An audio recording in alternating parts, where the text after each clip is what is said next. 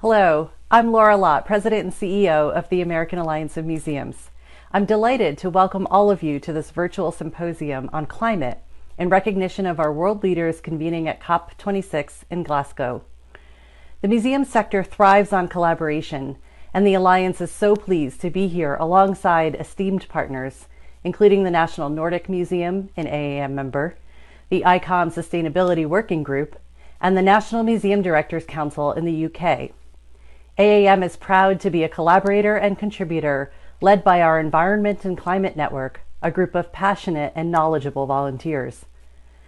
Climate and environment issues are integral to AAM's work to help museums better define, address, measure, and communicate their social and community impacts, as well as to our long-standing commitment to diversity, equity, accessibility, and inclusion across the museum sector.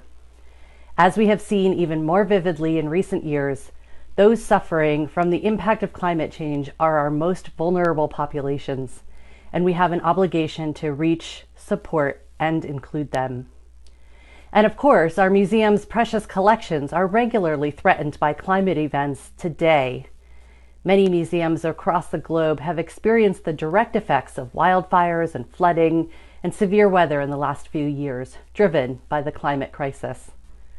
A global issue demands a global solution. This opportunity to learn from our neighbors to the north and around the world is so valuable. Thank you for including the American Alliance of Museums. I look forward to a successful symposium. Dear friends and colleagues, it is a great pleasure to be with you today. Fighting the climate change and the loss of biodiversity is the ethical imperative of our time.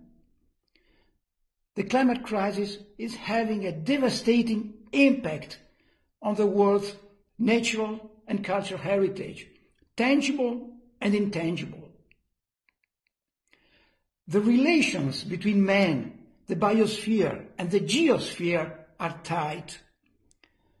The cultures of the world, the cultures of the Anthropocene are suffering because landscape, natural resources, and livability are endangered.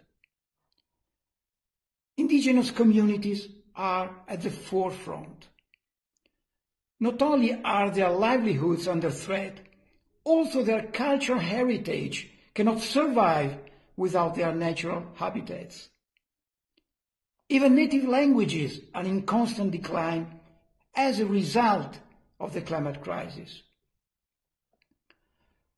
Museums play a key role not only in fostering knowledge, awareness, and behavior changes, but also in sustaining mitigation strategies.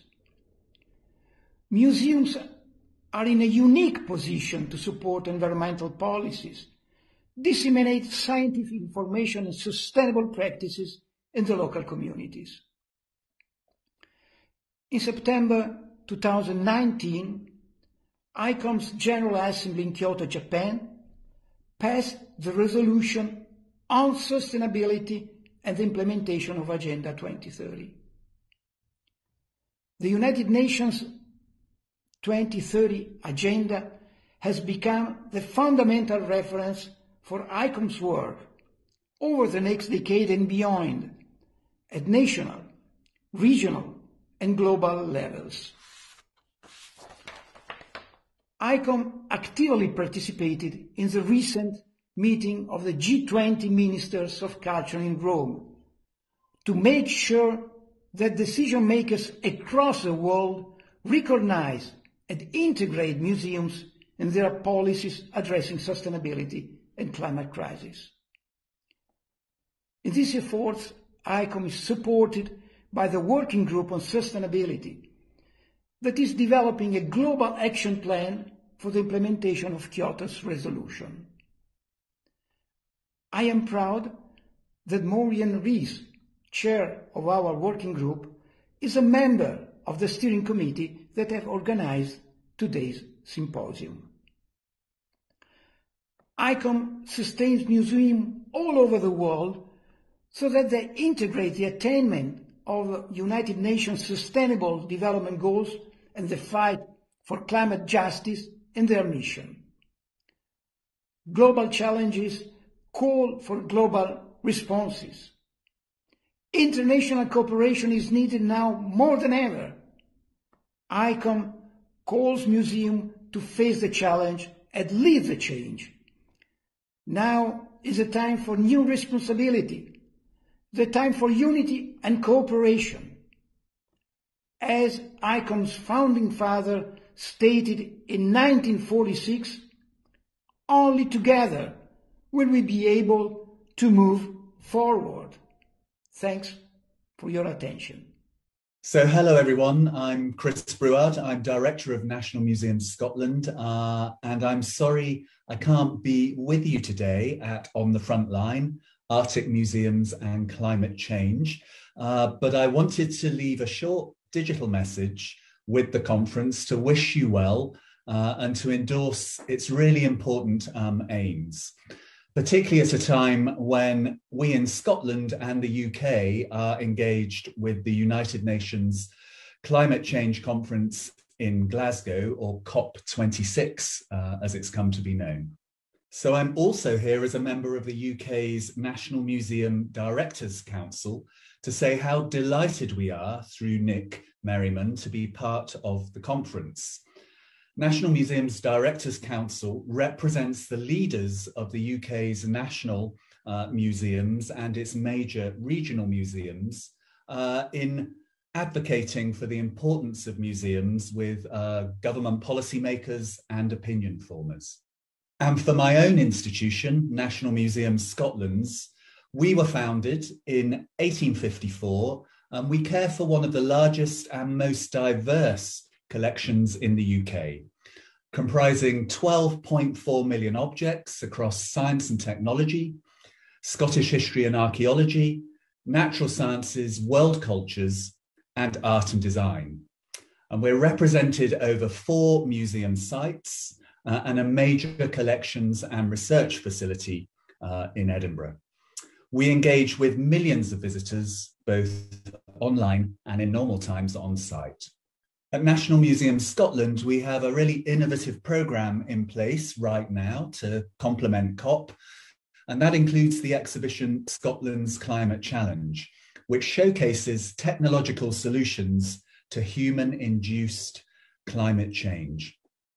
And our collecting and research activities across climate change and threats to biodiversity loss will continue long after COP26.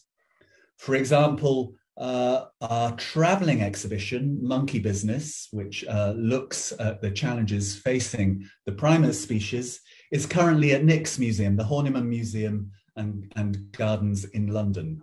So we're very proactive in ensuring that the message about biodiversity and climate change challenge is getting out there way beyond COP26.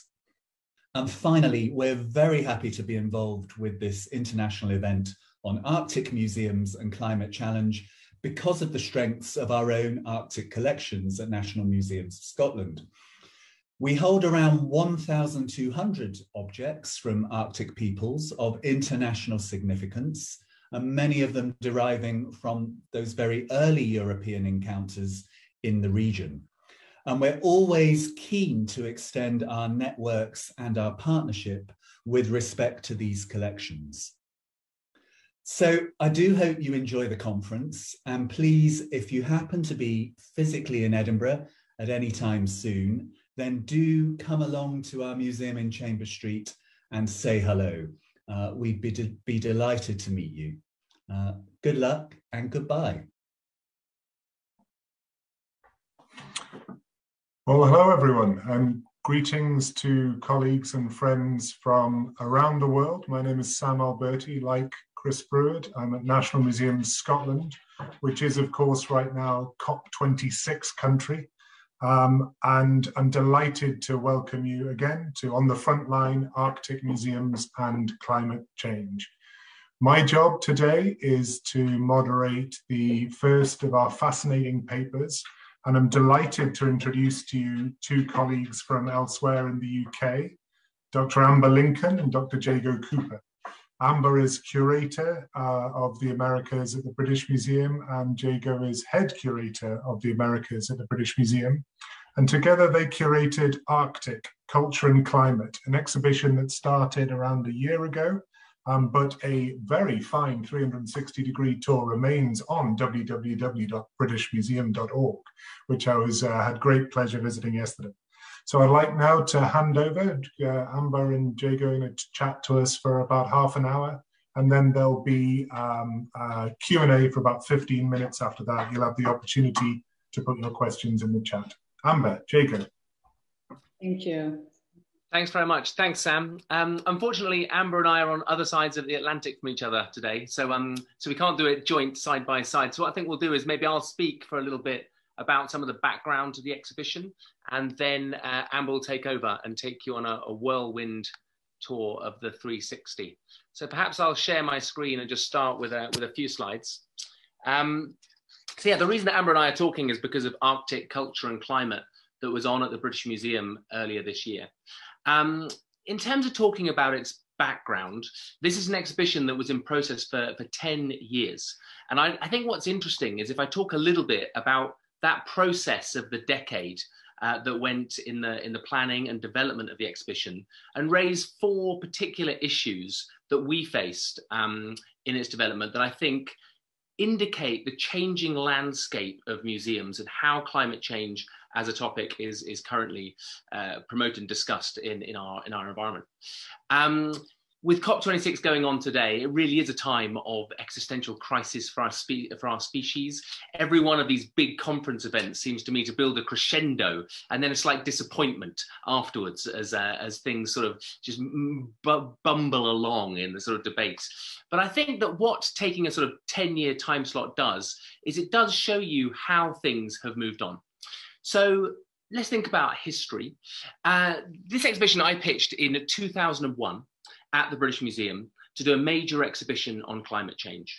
And it took an enormous amount of time to get through the sort of process, to get both stakeholders internally and externally on board with that process. The first of the sort of 4 barriers I saw back then in 2001 is something that I think has fundamentally changed. And that was that there was a perception that there was no public interest in the topic of climate change. In 2001, it was seen as an exhibition that would only be held at the Science Museum, that climate change was a scientific problem with a technological solution. I think that nearly everyone who is at the symposium today is here because they disagree with that statement, and that they see also that climate change for me is fundamentally a social problem with a cultural solution. And I think that landscape has fundamentally shifted. If you look at the public interest on climate change today, there is no doubt that all museums are engaging with this topic in a different way. So that issue of no interest, I think, has disappeared and gone away. But that was a barrier only 10 years ago. The second sort of issue that we faced, and I feel like I should quote remarks that we got on this, which was that the objects and material culture could not be used to tell the story of climate change. And again, this is something that I fundamentally disagreed with then and disagree with today. I mean, if you look at the plethora of artistic creations and makers and creators dealing with the issues of climate change today, the museums of the world can be stocked with the most unbelievably fascinating exhibitions on this topic. And so that I thought was, is a silly way of thinking about climate change through a museum exhibit. But even if you took a narrow view of a place like the British Museum, which can sometimes take an archaeological view of material culture, then I think that archaeological objects still represent that interface between the human experience and the landscape. They reflect a symbology and understanding, a cultural understanding, and the diversity of that cultural understanding of relationships between humans and the natural world. And so therefore, all material culture forms part of that dialogue. And so I think that is increasingly well understood and creates the sort of the mechanism by which all museums can deal with issues of climate change and perspectives on climate change in different ways. So when we started to get over those sort of first two barriers, And then instantly you realize, like everyone here who is a museum professional, that all exhibitions are a collaboration. They're all a collaboration of a huge number of different people. So today, Amber and myself are talking, but in reality, these are the words of many, many people. And it was only Peter Louvers, Amber and I, who were based full-time at the British Museum. But essentially, it was a collective effort of an enormous number of people across the circumpolar north and internationally. I don't know, Amber, if you want to say anything here about sort of that team coordination. Yeah, and I'll be talking more about it, but for sure, I always like to call it. It was like a very large circumpolar community project. So we'll talk more about that. Absolutely. And also it was one which sort of built on predecessors. There have been Arctic projects, which have been going at the British Museum for decades, well before our time of arrival. And all that sort of knowledge, all those relationships, all those networks of knowledge were essential in underpinning the framework for the development of the exhibition. And I think there's something interesting there about the time frames of museum development relationships and how they're developed. And then the sort of the existence of an exhibition, which is only open for a short time and tries to have a condensed narrative, and to understanding the museum exhibition in the process of wider networks of relationship and changing landscapes is a vital one. The third one I will talk about is money, because money is a fascinating one when it comes to thinking about how climate change exhibitions are developed within the museum environment. Different aspects of money. Let's start with sort of the institutional framework. There was a perception when we were developing our exhibition that climate change was a political or a politicized topic, and therefore there would be an impact on the corporate sort of relationships of a large national institution. And this, again, is a landscape that I believe has changed in the last sort of 5 to 10 years. The perception that climate change is a politicized or a fringe issue is just now no longer acceptable, or no longer even sort of the mainstay, but also that money couldn't be generated for a climate change exhibition because of that sort of idea of politicization. And I think that has not only changed. In those 5 years, we found that actually people wanting to create like gifts for a climate change project like increased hugely during the time of the development of the exhibition. And then the sort of the change or issue with money switched to sort of greenwashing and the ethics of taking money for climate change projects from either individuals or corporations, or with that the understanding of the nature of that actual relationship and the relationship between all of the stakeholders involved in the planning of the exhibition with its delivery. And this is definitely an issue which has not gone away. How we start to understand how the communicated narratives of climate change experience on the global scale are going to be told, and who is going to pay for them to be told. And in the museum landscape, this is one that we all struggle with in everyday aspects of our funding and the way that we communicate our messages. But with the climate change topic, this is particularly intriguing in how it can be developed. And perhaps in the question and answer, we can discuss it more. But I think that it's not something that can be ignored. It's something that has to be faced and understood, and it has to be grappled with in a particularly distinctive way.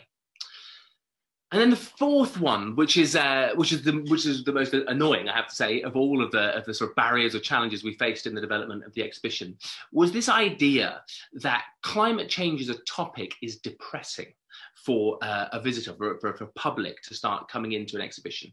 And this is one that I just completely and utterly disagree with. Climate change is not in and of itself a depressing topic, because it captures the essence of humanity. It captures the essence of how humans can deal and tackle with these issues in their own ways. And as you start to develop an exhibition on relationship to climate change, then going on that journey, starting to talk to people, understanding the mechanisms by which we are all going to start adapting and creating resilient societies is incredibly inspiring. And it's an inspiring experience to develop an exhibition, and it's an inspiring exhibition, I hope, for someone to experience and go around. So that idea that that is depressing, I think, is something we still need to tackle in the world of climate change communication in the museum sector. But I think that it's one that is easy to tackle because of the wonderful stories that can be told. And so hopefully I will now segue into the actual experience of the exhibition and some of those stories by passing over to Amber, who will take us on a 360 tour of the exhibition today. Great, thank you, Jago. And I am going to share my screen now. Okay. So yes, hello. It's good to be here with all of you. And I'm speaking from Berkeley, California, the ancestral homelands of the Huichin Ohlone people. And I want to thank the National Nordic Museum for hosting this event. I'm just looking forward to hearing so many of the panelists, many of whom I know and have worked with over the course of this exhibition that Jago and I are talking about. And just a little heads up to acknowledgement of Peter Luverth, who I think is in the audience and was also a curator on this exhibition. And hopefully he'll find an opportunity to speak throughout the day. So like so many events of last year, Arctic culture and climate was affected by the global pandemic. And so after delaying the show for several months, it was only available to the public for about 1 month. So the British Museum, for the first time ever, created this 360-degree tour. And so this is what I'll be using to just highlight some of the points that I'd like to make today. So really this exhibition is a celebration of indigenous Arctic peoples who have made warm and hospitable homelands out of ecosystems of ice today. So it celebrates the fact that people continue to flourish in the face of dramatic social and environmental change. But it also raises the question, if in fact sea ice levels are gone in 80 years, as many scientists predict, what happens to these rich ways of life, these rich groups of people who have lived along, who have made these warm homelands in these ecosystems of ice. So throughout the talk, I guess what I just want to highlight a few tensions, two tensions, in fact, that we sort of had throughout the exhibition. I thought Jago has mentioned a lot of them, the sort of, the development of the exhibition. And then really when we're talking about the display, how did we tackle these? Nothing here is groundbreaking by pointing them out. I'm sure so many of you are familiar with them, but I hope that it might interest you to see how we dealt with these tensions within the display and the choice of objects.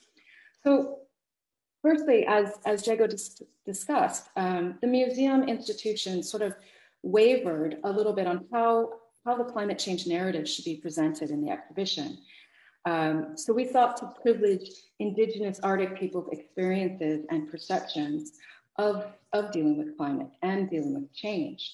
But with such a public, timely, important topic of climate change, we were a little bit worried of how to keep the focus on what a changing Arctic has meant and continues to mean for the people who claim ancestral ties to the region. So we worried that sort of the Western and often urban climate debates, assemblages of drivers, causes, government responses or lack of response would take over the storyline. So one of our best tools for avoiding that was our community partners and our advisory panel and taking guidance from our indigenous partners. So many people from across the Arctic shared insights, knowledge, and skills in order to really get it right. Just as a slide, I think Anime Oli is in the audience, and I can't tell you how many times, how many emails or phone calls we sent back and forth with her just to get get the mounting of this Sápmi Bhakti's clothing right, so people really were so generous. So we specifically thank them at the front of the exhibition, and so many of these people in particular have been essential to Peter Luber's and my understanding of the Arctic. But following their advice and their teachings in the exhibition sections and storylines, we really privileged indigenous Arctic peoples' perspectives by focusing on weather. And this was kind of important because while climate is an abstraction generated in models that can be measured over periods of time, weather is a lived experience. Weather is really essential for Arctic traveling, for building, accessing foods and processing materials, and engaging in seasonal ceremonies and celebrations. So in these early sections, we really contextualized what it means to live with weather. So for one more example,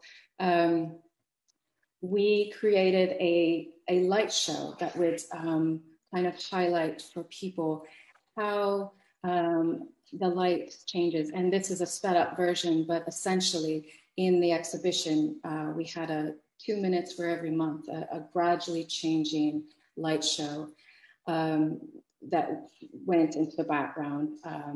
And this corresponded to a seasonal soundscape. So you would hear the rev of a snowmobile or the geese returning in the springtime. As part of that, we also sought to really focus on the knowledge of hunting, the knowledge of weather in all kinds of activities, from hunting to reindeer herding to making clothing. So in this section, this beautiful sort of early 19th century kayak and hunting gear is discussed in terms of the kinds of hunting knowledge that it would require. So for instance, the late Delano Barr of Shishmaref, Alaska, demonstrated how he would use sunshine. And he explains, as the sun comes up in the horizon and when it's raining or when it's shining, to get near an animal, hunters approach them from under the sun because that animal is not going to look toward the sun. That was their expertise. So another example of using different elements of weather, Jonasi Mukpa of Mitimakalik Nunavut would also explain how he would use wind in order to hunt caribou and how important that was to be upwind of caribou. In addition to the sort of hunting knowledge that was associated with weather, seamstresses too also used a number of properties of weather in order to make this all-important, protective, and beautiful clothing. So in Mitimatalik, we worked with a group of seamstresses who identified different weather properties to process clothing. And in this particular film, different seamstresses were talking about how to make that very white, beautiful white sealskin and the different properties of weather that they would use. So in terms of using the snow to preserve the hide until you were ready to use it. Drying the hide out using the very, very coldest and driest month of February and March to get this very beautiful white hide called nalua, in particular for fancy boots. So all of these examples were sort of put into the exhibition. So in the hope that, it was our hope that knowing the extent to which weather is woven into Arctic lives, we hope that this would collectively help us understand what global climate change means to Arctic people today and what is at stake for their ways of life in this rapidly changing world. So Arctic culture and climate addressed climate change through the lens of weather. And by doing so, we tried to keep Arctic lives central throughout the show.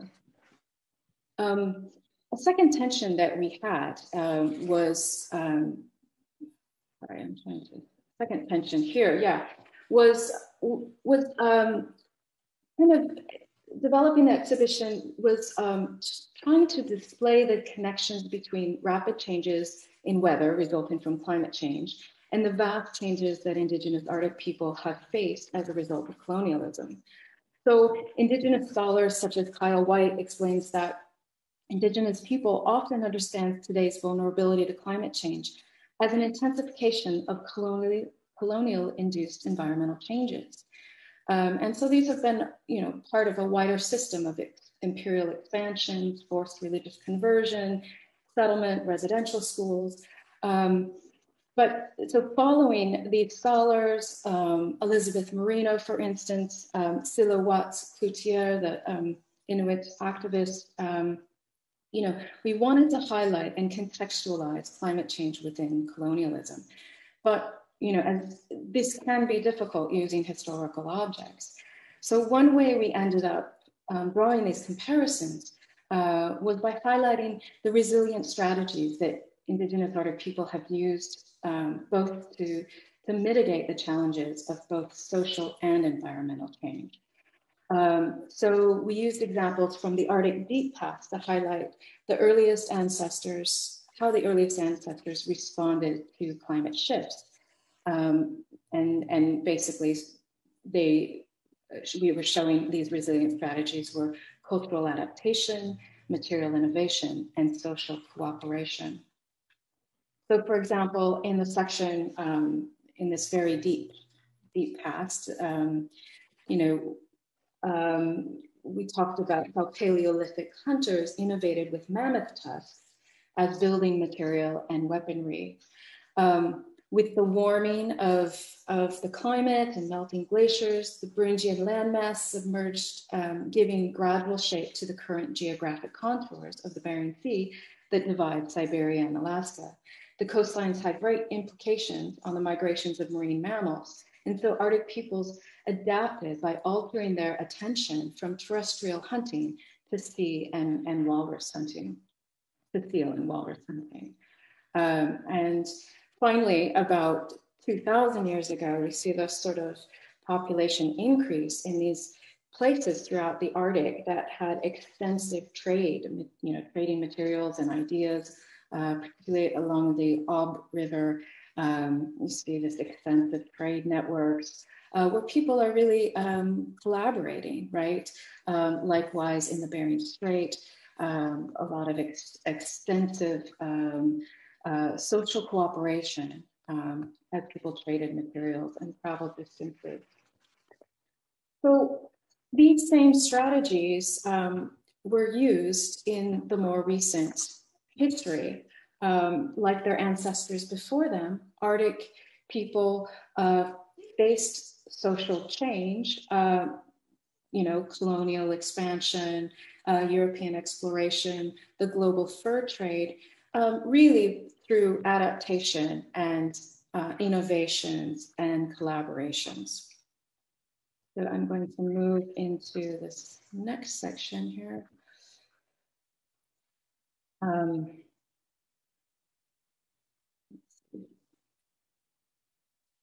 So this next section really highlights some of these material examples in which indigenous Arctic people are drawing on their skills and knowledge, adapting to innovative techniques, creating different markets. Let me jump to, I'm losing my way here. There, yeah, jumping to different markets with the fur trade, the decline of the fur trade. Inuit created just world-renowned art markets, through the printmaking and the sculpture. At the same time, different hunters and reindeer herders quickly adapted to snowmobile, this speedy transportation as people were forcibly settled into areas. So we really tried to highlight these connections in strategy. We brought this all the way up to the beginning, to the present day in these collaborations with such indigenous organizations like the Inuit Circumpolar Council Alaska and the Shishmaref Erosion and Site Expansion. Sorry, I'm losing my way here. These things can get a little bit tricky. But the navigation here, let me just go back into these collaborations. So we asked the Shishmaref Erosion and Site Expansion Coalition to sort of develop and curate this section here.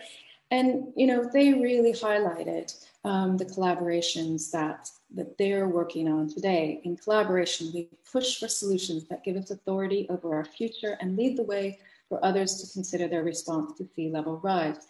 Shishmaref is enduring rapid coastal erosion as pack ice is no longer protecting their coastlines in the big fall storms. So finally, I just, again, to show the end slide that I think Jago showed before,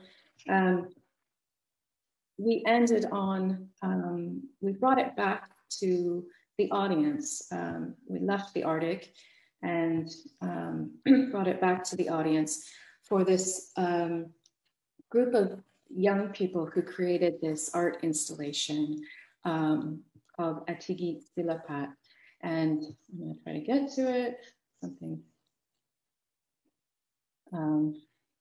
Here we go. Okay, so there we are. A group of youth in Pangatung and Keynote, Nunavut worked with an arts organization, the Embassy of the Imagination, to really reflect on this warm Arctic that they are inheriting and how, you know, they intend to deal with that. So in the final part of the exhibition, it really asks us all to reflect together in solidarity during this time of transformation. So I'm going to end there and stop sharing and ask Jago to come back. And I think we will just sort of talk about just briefly the final bits of you know, what this has meant and perhaps some of the legacies. Yeah, absolutely. I mean, I think what's nice is that that One Young World, that youth collective at the end who created that artwork, are actually talking at COP26 next Monday.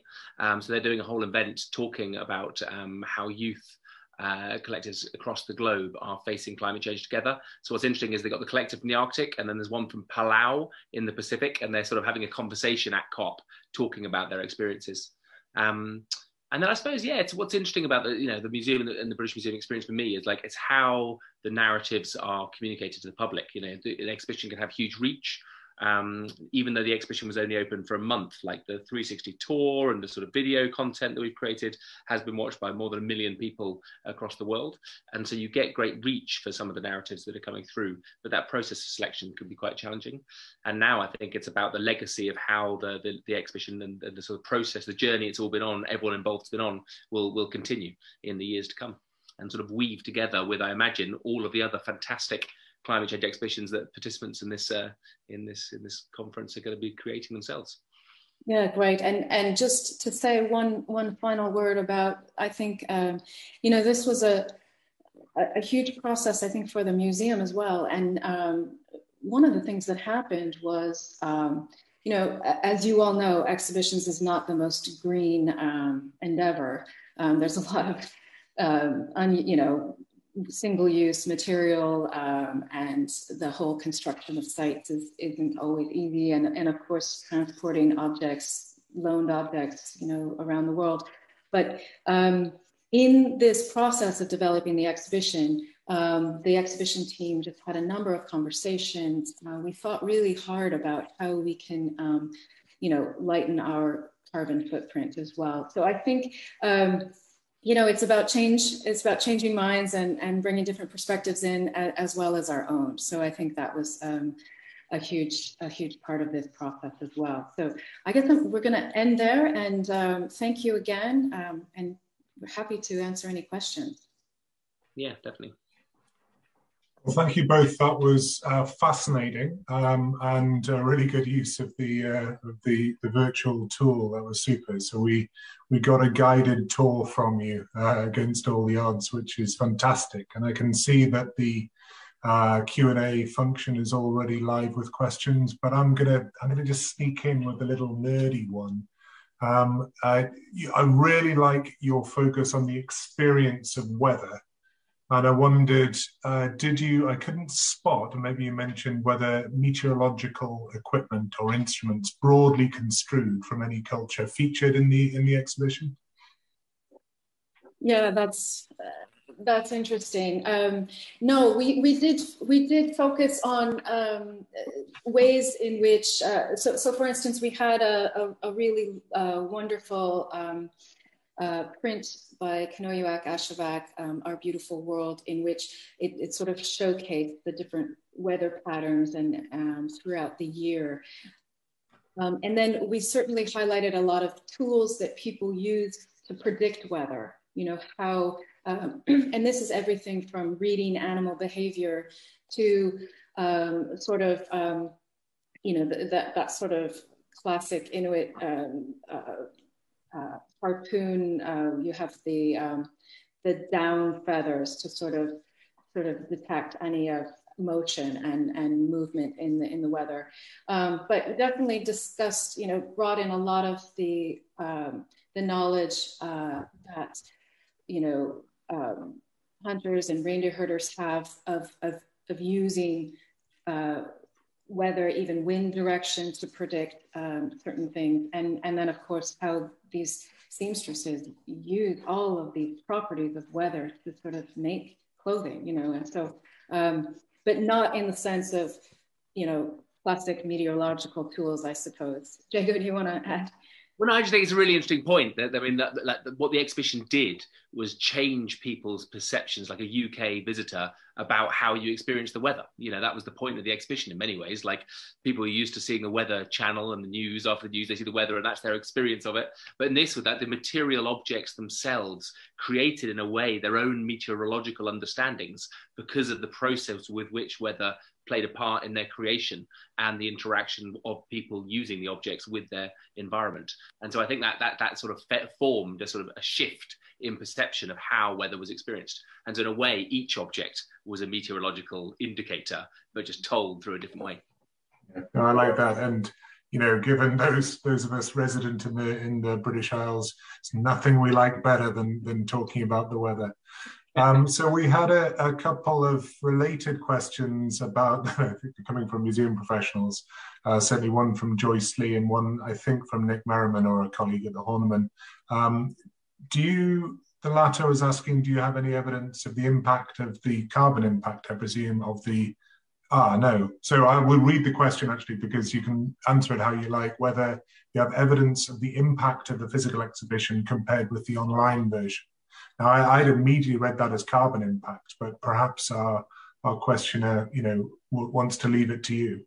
Sure. I think I read it as a sort of visitor experience question. Yeah. So I'll answer it on that front. But I think that it's a very interesting difference. Like, I like digital as a form of interaction. Like, your reach is huge in how many people you can reach. Like, you know, 10 to 20 times as many people saw the video as the introduction that Amber and I created than will ever actually visit the experience of the exhibition. But I think the sort of the qualitative experience, the impactful nature of the physical experience of seeing material objects and being within that environment, like pedagogically, like how people think, you can't replace that. You can't replace that impact of experience and memory and how the human brain remembers going around a physical exhibition. I think that depth of impact is slightly different. So it's a sort of, for me, it's a play between reach versus quality of experience. But I don't know, what do you think? And that was the intended meaning of the questioner, rather than my rather idea. Amber, did you want to follow up on that? Well, I think you know, like I really, it's such a balance, because of course we wanted people in the north to be able to see this, and so while the digital element enabled that to a much greater extent than we ever could have, you know, brought people down to London. I think what Jago is talking about, I think perhaps one thing that's maybe a little bit different about the British Museum audience as opposed to some of the audiences in the museums represented here, is the London public has very little knowledge of the Arctic. And so when you actually had, I mean, we did focus groups where people struggled to find the Arctic on a map. And when we placed like the carpet, you know, from the carpet map, it was from the Arctic perspective.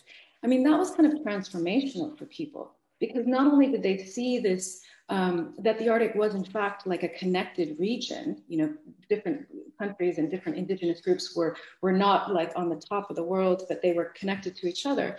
That was transformational, but they could also walk, you know, so you're getting this like, you know, this very important phenomenological sort of reinforcement. You can actually have one foot on Chukotka and one foot on Alaska, and you really, you know, that messaging really is conveyed so beautifully in that physical sense. So it's always a balance, but I think, you know, this is the way to go. You just have both.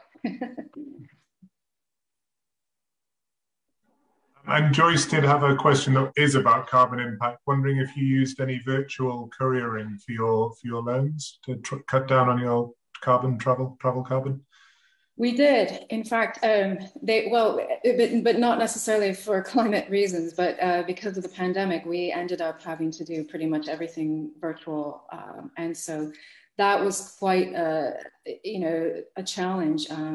Just sort of, you know, that was new, and as we all know, museum professionals sort of like to stick with what we're comfortable with. But that definitely helped, and it enabled for us to get loans in some cases where we wouldn't have been able to get the loans from Russia, for instance. So. Yeah. And for me, it was a moment of real museum collegiality, like the way that all of our lending institutions came together to sort of work through that issue and come together in a really positive way was incredible, because for a while it was going to be maybe the exhibition wouldn't be able to happen, but like the camera, so many places that came through and really helped us out. And that was like, I thought it was good moment of museological collaboration. Absolutely, yeah. Another really good question has come in, complimenting you on a wonderful exhibit, but asking, how does it make the point about the current rate of change being unprecedented? The questioner fears this might get lost with this kind of long jury focus on historical artifacts as well as contemporary. Yeah, it's a good question. I mean, like we dealt with that in the exhibition in terms of how we did it, in terms of time and perceptions of time. And I think that you started off in the contemporary, then you went through the sort of change of perception of how we're going to deal with the issue. Then you went archaeological, and then you were brought back up to the present. And then when you came through that final, you know, the section on it, and see the Shishmaref example, you know, there's no doubt about the accelerations and the direct human impacts that are happening today. So I think that we sort of dealt with it in terms of a sort of natural fluctuations versus sort of anthropogenic climate change. But I suppose touching on that, the idea of like, you know, calamitous, you know, you don't want to create an atmosphere of sort of, you know, calamity or disaster in terms of that sense of current rapidity of change. We wanted to provide a sort of context for current change within that wider framework. But I think we did deal with that idea of natural versus anthropogenic, the great acceleration, the unprecedented nature of change today. Yeah, and I think we dealt with that very specifically by just hitting it head on, you know, the climate fluctuation. So we never used the word climate change when we were talking about changes to climate in the deep past. So we talked about climate fluctuations, and we, you know, very specifically said climate fluctuations archaeologically were much different than what's happening today, you know, which the changes are happening within a generation. The other way we did this was by simply having videos of people like Delano Barr, you know, really talking about what is different now about the climate change that people in the Arctic are experiencing, and, you know, just the changes in weather, gradual changes in weather patterns of the past. So I think that was two ways where we really made that point clear. And then I suspect a final one, because this is maybe chunky to answer. Lauren Wheeler asks about the role of indigenous people of the Arctic playing in the development of the exhibit as a whole. So beyond the contemporary components and pulling from the museum's archives, were indigenous people of the Arctic involved in contextualizing the archaeological, historical artifacts within their current cultural practices and their own responses to climate change? Which of you wants to go first on that? You know, in terms of the archaeological, you know, we had, I had participated in a number of museum documentation visits with Inupiat from Alaska and Inuit from Canada, but the majority of, we really took an archaeological perspective at that place, and that was quite a deliberate decision that I'm sure not everyone would agree with.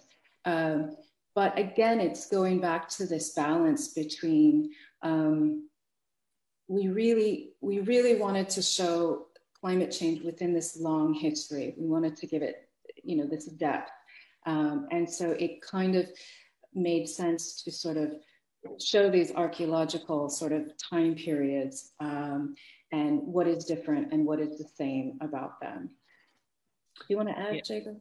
The only thing I would add is just that it's just sort of paying some respect to the time of the museum and Jonathan King, our predecessor, who was a great focal point on the Arctic throughout his career at the British Museum over many decades, and his work on collaborative projects with Arctic communities since the 1970s, 80s underpinned the documentation programs on our sort of database systems, which are fully led by sort of collaboratively developed ideas about object descriptions and labels and how things are talked about and how things are described. And that sort of core knowledge built over many, many decades sort of underpinned the sort of documented framework within which the objects themselves then constructed the exhibition narrative. So I think there are sort of deeper timescales there as well in terms of how that participation has been going on.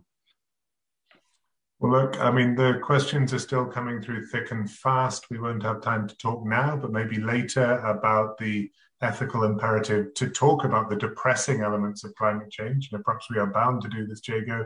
There are questions around compensation and modes of exchange and dialogue between yourselves and your collaborators around the world. But look, there's always going to be lots and lots of questions about such a fascinating product and a really intriguing process. But I've really enjoyed this. Jago, Amber, thank you so much for kicking us off so eloquently and collegially and answering the questions, you know, frankly and openly.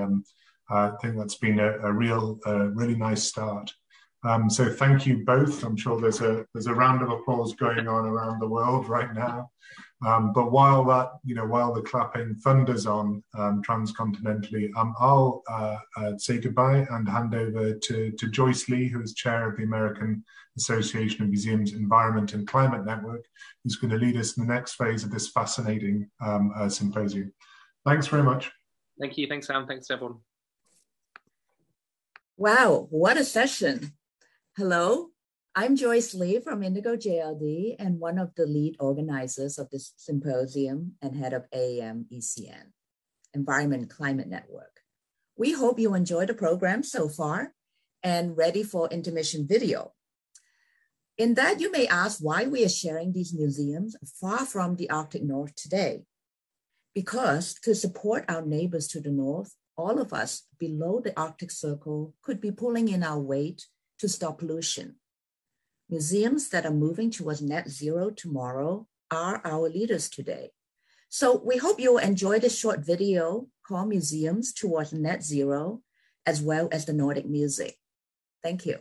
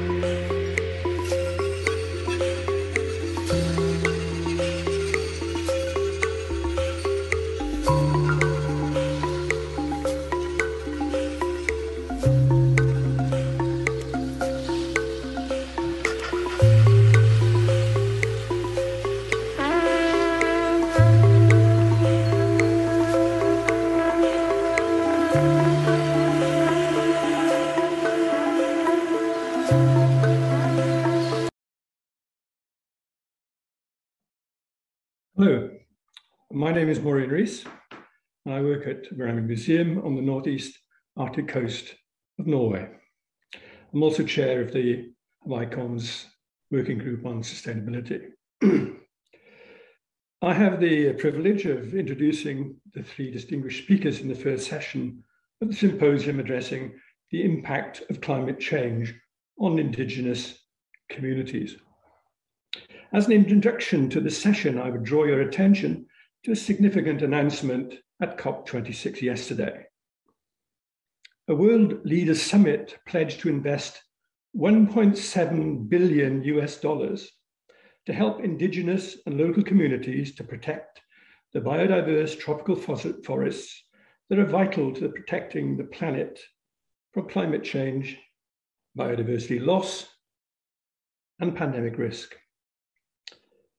In raising the visibility of the indigenous peoples, the World Leaders Summit committed to delivering funding directly to communities and promised them a role in decision-making and design of climate programs. To support the advancement of indigenous peoples and local communities, rights and greater recognition and rewards for their role as guardians of forests and nature. Indigenous peoples and local communities manage half of the world's land and care for more than 80% of the Earth's biodiversity. The evidence is overwhelming that they are nature's most effective guardians, and they should be at the heart of nature-based solutions to the climate emergency. This is true of indigenous communities living in the Arctic, which, as we know, is warming up at up to 3 times the rate of the rest of the world. Excuse me. I would now like to invite the first of our speakers, Jago Cooper from Aita, the Swedish Mountain and Sápmi Museum. The floor is yours. So, thank you so much for this invitation. So, first of all, I want to introduce myself. My name is Jago Cooper. I work at the museum, Aita Museum, and I'm also a member of the board of ICON Sweden. I'm a researcher. I'm a doctor in ethnography. And Aita is the principal museum of Sámi culture in Sweden. It is a special museum for the mountain region. And here's a Google map so you can orientate yourself where we are. Sámi is an indigenous people that today lives in 4 countries. And the reason behind this is that the Sámi, as a people, we were here first, but other groups of people came and divided our land and decided where the nation borders should be. And these historical events strongly influence our lives, our thoughts, and our feelings. And the impact on our ancestors have an impact on us, Sámi, today. We have different relations to the land, to the animals, and to the individual understanding of what it is to be a Sámi. And what I would talk about today is the research done here at Aita Museum. The research I'm presenting is from my work with the local reindeer herding community. I have interviewed Sámi about the conditions for reindeer husbandry today and the changes over time. The research I do is based on participant research with embodied and localized narratives. And the narratives are about change in people's lives, which to a large degree are connected to the changes in climate and weather. Reindeer husbandry's traditional livelihoods, which is close to nature, makes it particularly exposed to these changes. And the narratives mirrors Sámi struggle with multiple stresses in the daily life. We know the importance of documenting and communicating the challenges we are facing. And one way to do this is to use digital technology, which I will be talking about today. But first, I want to do a quick look at the context, reindeer husbandry in Sweden.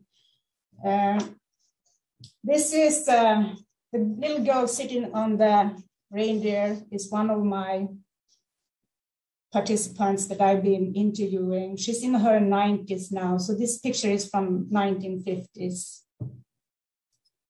And reindeer husbandry has existed for several hundred years, and the reindeer has been used as a pack or draft animal.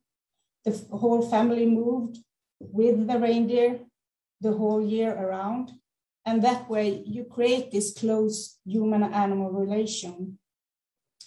And the family lived in a huahti, a Sámi tent, the whole year around, like this one. Adaptation to cold climate has been the basis knowledge in Sámi culture. Traditional, all the part of the reindeer were used. And this is my daughter taking from the slaughter of the reindeer. I like to bring my family in with my presentations. This is her when she was younger. So the reindeer has provided us with both meat, skin, and other useful objects. And nowadays, reindeer are herded most for the meat.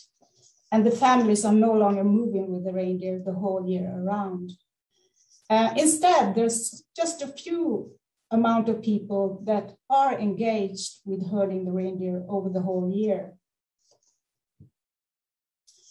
And the reindeer is described as the cultural basis of Sámi, even though there are a small number of Sámi people who live as active reindeer herders. And the base of husbandry is that the reindeer are roaming free, but the area where they are allowed to roam free is regulated. Reindeer husbandry is competing about the land with other interests, such as industries, forestry, mining and tourists, etc. And on top of that, we have the changes of the climate. So how should we be able to show to the outside world or each other that the land we use has a special significance, or that the land is in changing? Well, previously, oral history has been of great importance, and it still is. Another way is to use digital technology to provide relevant documentation. The reindeer herders have adopted a range of strategies and approaches in dealing with impacts, and use of digital technology is one way to deal with that. Following, monitoring the reindeer is an important task for the reindeer herders. And in the last decades, with increased access to internet, reindeer husbandry has been moving towards use of GPS trackers on the reindeer, where the reindeer migration can be followed on the reindeer owner's computer or the telephone. Herders have bought a couple of collars to track and monitor the reindeer. And as you can see, the GPS collars are attached around the reindeer neck. And with the GPS transmitters, the reindeer movements create digital maps that show the reindeer use of land.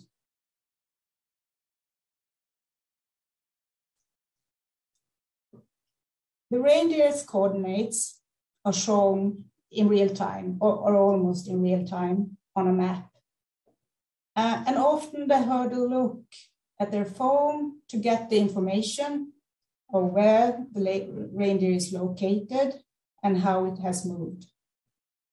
And the effect produced by the GPS collar enhances the reindeer herder on two levels: in everyday practice and in meeting with other stakeholders. The reindeer is grazing lichen on the ground under the snow. And when temperature is fluctuating, there will be ice on the ground, prohibiting the reindeer to reach to the lichen.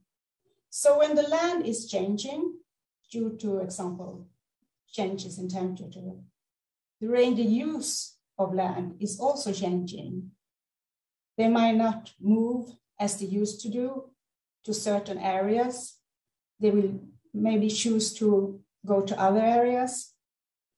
And then with this technology, the herder can follow the reindeer as they change the movement patterns. And the digital traces that the animal leave behind can be used as document that certain areas are important to the Sámi. And this in turn can be communicated to other users of the same areas. And in this way, one can gain a greater understanding of the reindeer use of land. And it makes the world of husbandry more understandable for other actors. And that is important for us. In discussion with other stakeholders, it is important for the Sámi community to be able to visualize and communicate this use. And in the Sámi context, knowledge have never been written down, but rested in each individual. And it's being communicated verbally from generation to generation. But to communicate this knowledge to an outside part, such as authorities or developers and so on, who lack this understanding of the need of grazing land, these GPS maps can act as mediators. The GPS map gives the reindeer herders an opportunity to talk the same language, as both parts can discuss on the basis of a map. And the position from the GPS color can also be stored, and the herder can get long-term picture of how the reindeer move and where they are. So the red dots that you see here is from reindeer with GPS color over a period in time. And the fact is that in discussion with mining companies, forest companies, and so on, these maps created by the movement of the reindeer are considered as facts. Data is often regarded by other stakeholders as objective data that is reliable. That is regarded as fact in contrast to what reindeer herders verbally says, which is based on their traditional knowledge. There is an increasing engagement with traditional knowledge, but still there is often regarded as a difference between scientific knowledge and traditional knowledge. Scientific knowledge is often seen as objective, while traditional knowledge is regarded as subjective. And from the herder's perspective, the information of GPS color is not new, but it backs up what they already know and what they already says.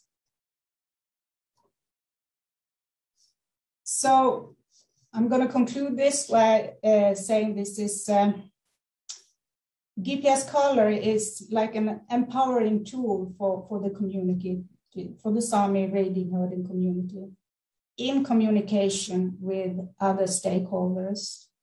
And the narrative mirrors Sámi struggle with multiple stresses in their daily life. And we know the importance of documenting and communicating the challenges that we are facing.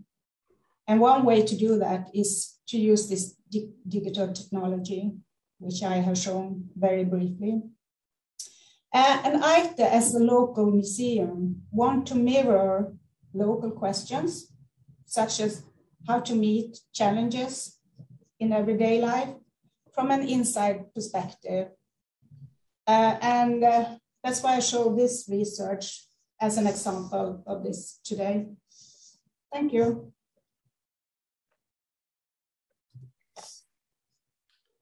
Thank you, Kajsa. Our second speaker today is Anne-May Ollie, who is a Norwegian Northern Sámi. Master in Conservation from the University of Oslo. She's also director at the largest Sámi museum in Norway, Ridudotto Museet. This consists of 5 local museums in the western part of Finnmark in northern Norway. Anne-May has worked as a conservator at one of the local museums in RDM for many years, with emphasis on documentation of traditional Sámi technology and its use in conservation. She is also a farmer with milk production, and her husband is a reindeer pastoralist. The floor is yours, Anne. I will talk about how the climate changes are affecting the agriculture, reindeer husbandry, and our traditional knowledge. Or is it? Frost-cold winter and long, bright summer nights provide special growing conditions and characterize the Arctic agriculture. For example, grass, vegetables, and berries will be sweeter due to photosynthesis around the clock during the growing season. The meat from grazing animals without compound feed shows a higher proportion of, for example, antioxidants, vitamin E, and selenium in reindeer meat. The quality and compounds of meat and milk are affected by the plants the animals eat. The plants, in turn, are affected by climate. Agriculture in Karasjok, Finnmark, northern Norway, is located in agroclimate zone 6. It is a climate zone that is primarily suitable for rough cultivations, like grazing animals, animal husbandry. In this zone, about 21% is arable land. The climate changes we are experiencing are increased temperatures and more precipitation, which have positive and negative aspects for agriculture. The positive ones is new species varieties can survive in our areas, like new grasses and plants in production. Warmer climate gives better growing seasons, more moving. Negative, increased precipitation, runoff, floods, landslides, extreme weather such as increased wind and torrential rain. Though in some areas it is quite little rain. More unstable winters, like mild and cold in a row. Winter stress with little snow, where there is poor protection against cold and frost damage. Ice fire, it is like mild and then freezes. There will be ice on the ground and the sun shines on the ice when it's on. It will be hot under the ice and the grass actually will burn or die out. New plants will take over the habitats and Arctic plants may disappear. Increased temperature gives new insects, parasites, and microorganisms. More precipitation will affect the prey quality of the grass. More surface water, more wet and raw, leaching of seed and algal crops have poorer growth conditions and new diseases in plants and animals. Reindeer husbandry is based on grazing and is completely dependent on the natural conditions. Climate change is forcing reindeer husbandry to deal with same consequences that agriculture is experiencing. Higher temperatures and more precipitation, or more snow and more rain. And actually, if you see the picture, you will see that it's quite icy in the nature. The consequences are tundra areas disappear, reduced snow covering the land. Actually, the It will be more frost in the ground, and more wet and also muddy. And new diseases. And these changes, will they change the quality? Will the reindeer meat have a different taste when they are eating new plants and change the growing condition for both reindeers and plants?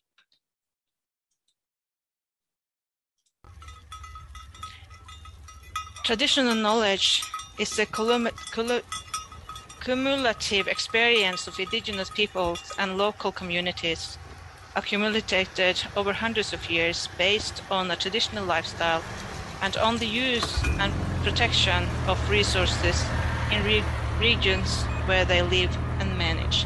And even though we are now using snowmobiles in helping, where we move the reindeers and how we do that is actually still the traditional knowledge, even though we have new equipment to do that. The headline in Patricia Cochrane's article, "What is traditional knowledge?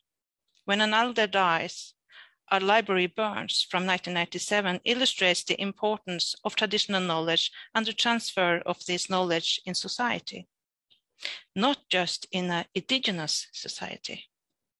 Traditional knowledge is best preserved through active use and must be passed on to the next generation in order to survive. Preserve in this context does not mean preserve as in status quo. Traditional knowledge is not static, but changed and is renewed continuously.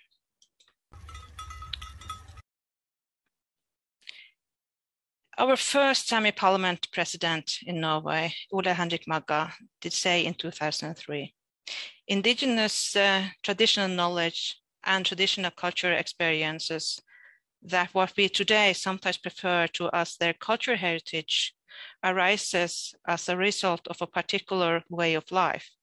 It is not a result of one or a group of individuals' endeavors. Indigenous traditional knowledge and traditional cultural expressions rests in the collective rather than with specific individuals. It is modified and enlarged over time from one generation to the next. Climate change could affect our traditional knowledge, also to the point that knowledge is lost when it is no longer in use. Knowledge can become wrong when plants, animal, and insects have changed or moved their growth areas. Traditional knowledge is knowledge that also changes in line with lifestyle. But if the changes come too fast, new plants, insects, and animals species shift or take over the Arctic, what then happens to the traditional practices over generations? We don't know all the consequences of climate change. And the museum should be a part of these discussions, for not only are the climate a threat to the way of life as we know it today, but that the Sámi people is also questioning, are we going to pay the price for the green shift for the future? The windmills are also coming and it's taken the poor or the grazing areas, and the areas are getting smaller and smaller. So that is the question that we as a museum also will be a part to be part of the discussion in the future. I'm so sorry. Thank you. Thank you very much, Anne-May. We now will move on to our final speaker. That's Dr. Mike O'Rourke, who's a climate archaeologist at the Prince of Wales Northern Heritage Centre. Mike, the floor is yours. All right. So thanks again, Maureen, and thanks to everyone who's joining us today. Before I get started, I'd just like to acknowledge that I'm speaking to you from Inuvik. And so I pay my respects to the Inuvialuit and Gwich'in, whose ancestral lands I'm speaking to you from. And in so doing, I pay my respects to the ancestors of this place. Koyanaini, Masi, thank you. So my name is Mike O'Rourke. I'm an anthropological archaeologist by training, which means that while I focus on the material remains of the past, I approach those remains through an anthropological lens. I hold a position with the Culture and Heritage Division of the Government of the Northwest Territories, which is largely housed, with the exception of myself, at the Prince of Wales Northern Heritage Centre, which is the territorial museum and archives located in Yellowknife. Now, in my role as the NWT climate change archaeologist, I'm responsible for addressing the impacts that climate change is having on the material remains of Inuvialuit ancestral lifeways, impacts which are projected to increase in frequency and severity in the years ahead. But before I get too far into that discussion, I'd like to provide a bit of context for you first. Now, I should note at this time that you're going to hear me using the term Inuit Nunangat to describe what is most often referred to as Arctic Canada. Now, this is the term that the Inuit Tapiriit Kanatami organization has requested that people use when referring to the homelands of Canadian Inuit. It's important to consider this isn't just a change in terminology. This is a change in the way that we conceptualize the area overall into more political, social, and humanistic terms. Now, there are 4 distinct Inuit regions in Canada, and I have the privilege of being able to work with the Inuvialuit, whose ancestors have called the western extent of Inuit Nunangat home since time immemorial. Now, rather than pitching an outsider's account, I'll describe the Inuvialuit in their own terms, with a description drawn from the Inuvialuit Wildlife Management Advisory Council website. So to quote, Inuvialuit means the real people, and it is believed that the population descended from the Thule people who once lived in the Arctic. They migrated from the Bering Sea region and settled on the edge of the Beaufort Sea at the mouth of the Mackenzie River some 800 years ago. Drawing on ancient cultural traditions, they adapted to new resources and challenges. So today, many of the 5,000 Inuvialuit reside in the communities of Aklavik, which you can see here on the map, Aklavik, Inuvik, Tuktoyaktuk, Pawatuck, Uluhaktuk, and Sax Harbor, or Ikahawak. Also shown in this map is the Inuvialuit settlement region, which is the area that was demarcated for use by Inuvialuit, with rights over lands and resources therein. And that was done through the Western Arctic Claim, the first comprehensive land claim in the Northwest Territories, also referred to as the Inuvialuit Final Agreement, which was struck, among a variety of other reasons, to preserve Inuvialuit cultural identity and values within a changing Northern society. So to give you an idea of the kinds of ancestral material remains that archaeologists commonly work with in Western Inuit Nunangat, Inuvialuit ancestors left traces of the lifeways on the landscape over the centuries, many of which have been very well preserved where they were left owing to the influence of permafrost, which helps stabilize delicate organic remains that are largely absent from other early human occupation sites outside of the circumpolar Arctic. One of the most visible examples of these remains is the Igluriuak, more commonly referred to as the semi-subterranean sod house. You can see in this cutaway of artist's rendition of an Igluriuak that these houses consisted of an entrance passage. Over here on the right, you can see an individual looking down into the entrance passage. These also acted as cold traps, so keeping the cold air out of the main living area. The living area itself was accessed through a katak, which was a portal on the floor into the main room. You can see one individual coming up through the katak into the main floor here.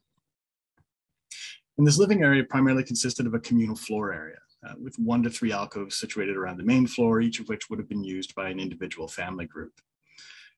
Igluriuak and much of the mainland Inuvialuit settlement region were made from the abundant driftwood resources, which were provided by within the otherwise treeless region by the discharge of the Mackenzie River into the Beaufort Sea. You can see this image in the upper right. This is a recreation of an Igluriuak, which is in the community of Tuktoyaktuk.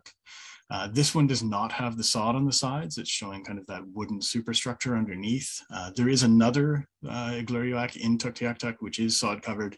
It's actually beautiful inside. You can hold public events there. Really a stunning example of early Igluriuak styles. And down below here at the bottom right, this is an Igluriuak out at the McKinley Bay area. And this is typically what archaeologists will find when they're out on the land. So you can see this is the sod berm around the outside of the house, which would have collapsed slowly with time. Central depression representing the floor area. And this one actually does have an entrance passage, which looks like a trench coming out of the main area, heading off towards the beach. Now, there are, however, other more portable elements which have survived into the present day. And this slide shows just a few examples of the incredible material record of Inuvialuit ancestral lifeways. You can see here a selection of blades. These were collected from a beach, so these have actually washed out of an ancestral site in the area. Incredibly, just beautifully decorated combs. This one just coming out of the ground at the village site of Kukpak on the east channel of the Mackenzie River. Needle cases, ornately decorated quite often, holding really critical technologies for survival in the region through the production of skin clothing. And this is actually a composite tool. It's a woodworking tool that hand adds. And we have a wooden handle with the lashing point still intact, giant, really heavy whalebone as a socket, and then this incredible adze blade at the end, sitting as it would have been left probably 500-600 years ago. And again, really unique to the area throughout Inuit Nunangat, this reliance on wood in the western extent is fairly special for the region. Now, I should note at this point, every one of these objects was either located on a beach in the vicinity of an eroding village site or recovered during the excavation of an actively eroding Agluriuak feature. So everything shown here has been or was in the process of being impacted by the cumulative effects of climate change. So we see a lot of different impacts in the region. These are just a few of the ones that were drawn from the archaeological inventory, which lists the types of impacts that are taking place on each individual ancestral site. So coastal erosion, permafrost melt, sea level rise. We're seeing more lightning strikes and as a result more tundra fires because of the increased temperatures, convection cells, and therefore storm fronts. Vegetation growth, which has implications for buried wood materials, so on and so forth. The three real drivers, though, for impacts within the region are coastal erosion, permafrost melt, and sea level rise. So coastal erosion is having a really pretty significant immediate mechanical impact on these ancestral sites. Here is a Agluriuak feature at the village of Kukpak. You can see these are these three alcoves that I had mentioned previously, central floor area, and the entrance passage came out this way. This is actually a bluff. So all of this vegetation is collapsed vegetation going down to the beach about 2 meters below. So we were actively excavating an eroding feature at that point. These are some of the objects that were located on the beach below that Agluriuak feature, literally collected during our tea breaks in the morning and the afternoon. So maybe a week worth of walking along the beach and finding those materials.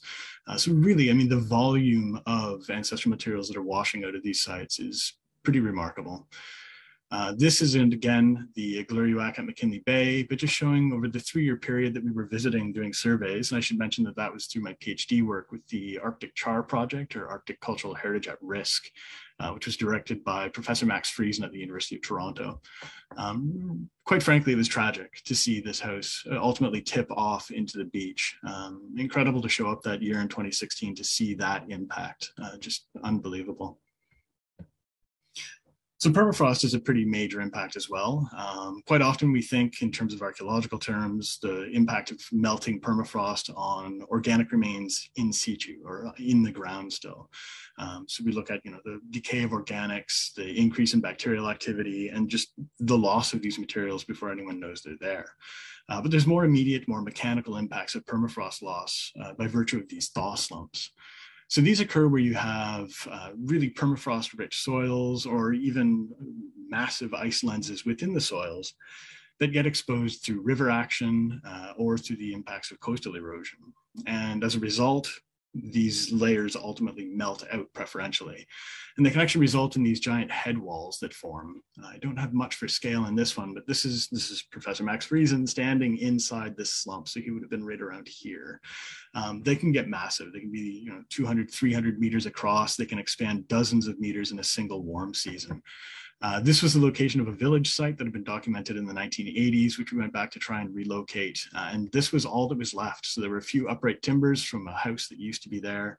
This is an umiak cross strut, so part of a large skin boat, very important in the harvesting of whales in the area. It was probably incorporated as an architectural element, literally all that remained of that entire village site when we went to visit.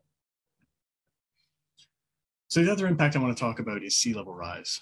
Canada has the greatest national shoreline extent in the world, over 200,000 kilometers of shoreline, most of which is located in Inuit Nunangat. You can see on this map from Natural Resources Canada, our staff at Natural Resources Canada, the sensitivity index to sea level rise within the Nunavut settlement region is quite high. We have this massive area on the Tuktoyaktuk Peninsula and within the Mackenzie Delta region.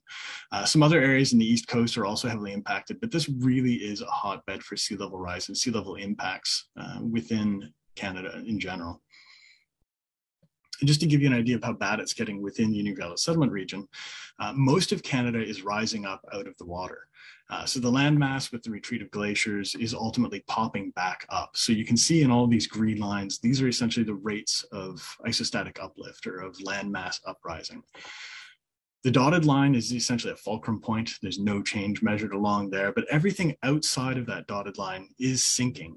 So it's actually exacerbating the rates of sea level rise that we're seeing as a result of climate change. And you'll note the majority of the Inuvialuit settlement region is within those subsiding land masses.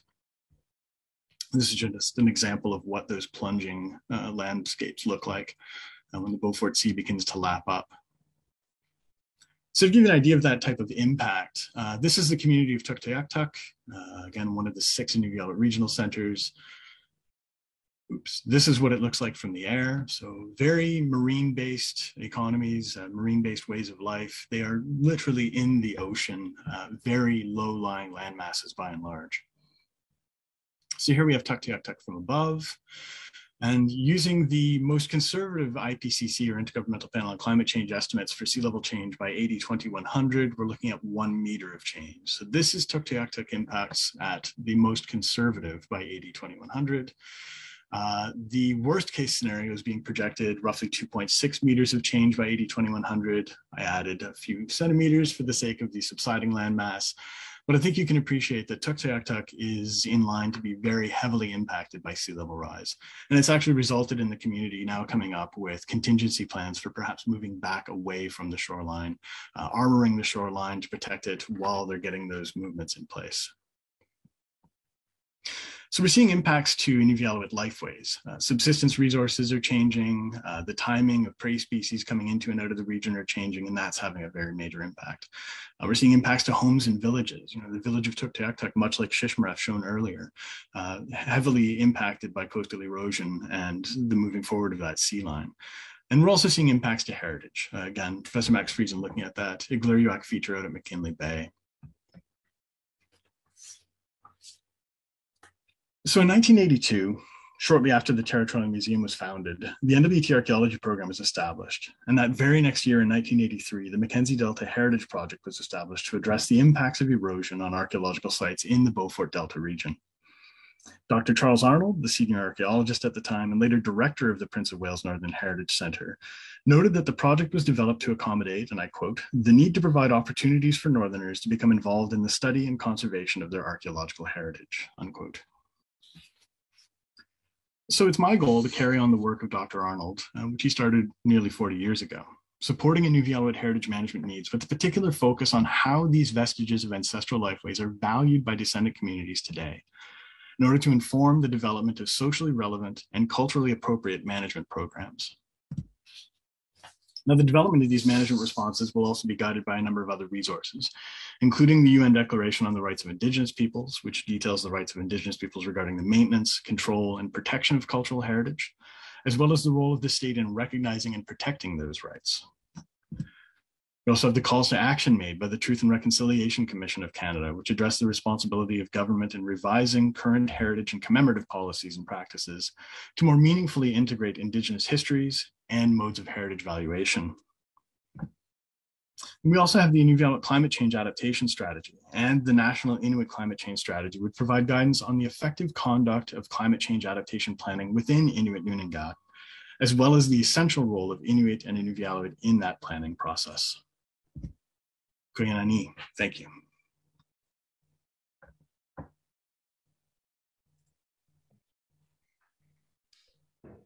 Thank you, Mike.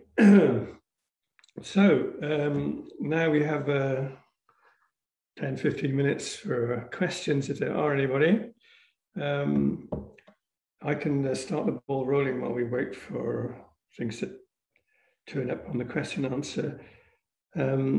As I mentioned in my introduction, the World Leaders Summit yesterday promised communities a role in decision-making and design of climate programs to support the advancement of Indigenous peoples. I wonder if our panelists might respond how this might apply to communities that they know about in the Arctic. And subsidiary to that, The statement also maintained that indigenous peoples and local communities are nature's most effective guardians, and so they should be at the heart of nature-based solutions to the climate emergency. I wonder if you have any ideas on how museums could support this thought. How about you, Mike, to start with? Right. So, I mean, the first thing that comes to mind is within Canada, the federal government established a pilot program called the Guardians Program. And this is intended to essentially establish Indigenous communities as environmental guardians within the bounds of their traditional territories. So this involved training, this involved going to communities and seeing what is important there and how an environmental monitoring program can best suit the needs of the community. But quite frankly, I see the role of the museum in that Guardian program as extending that monitoring and management process to include cultural heritage. These are individuals who are out on the land all the time. Prior to moving to Inuvik, I only really came up here in the summertime. So I didn't have a holistic understanding of the impacts and the changes that are taking place. But the hunters and trappers who are out there do, and they see these sites all the time. They might take their boat by them every other day even. So to have that kind of a monitoring program in place, I think is tremendous. And I think it's one way that we can kind of push in on these other more natural science or ecological or biodiversity initiatives to extend that into cultural heritage monitoring as well. And I think the museum can really play an important role in that. Thanks, Mike. And May, have you any ideas or thoughts around this question about how the initiatives taken in Glasgow yesterday might impinge on you as a museum practitioner? One of the issues that we are discussing here is, the Sámi people are seeing the consequences of the climate change as we are speaking, like the grazing issues. They're very icy, difficult for reindeers to get to the food, and issues like that.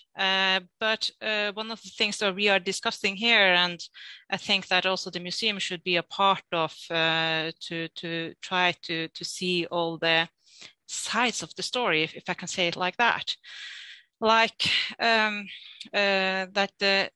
to protect the way of life that we have here, even though the climate change are having a big impact on our lives, and we are nervous about the future.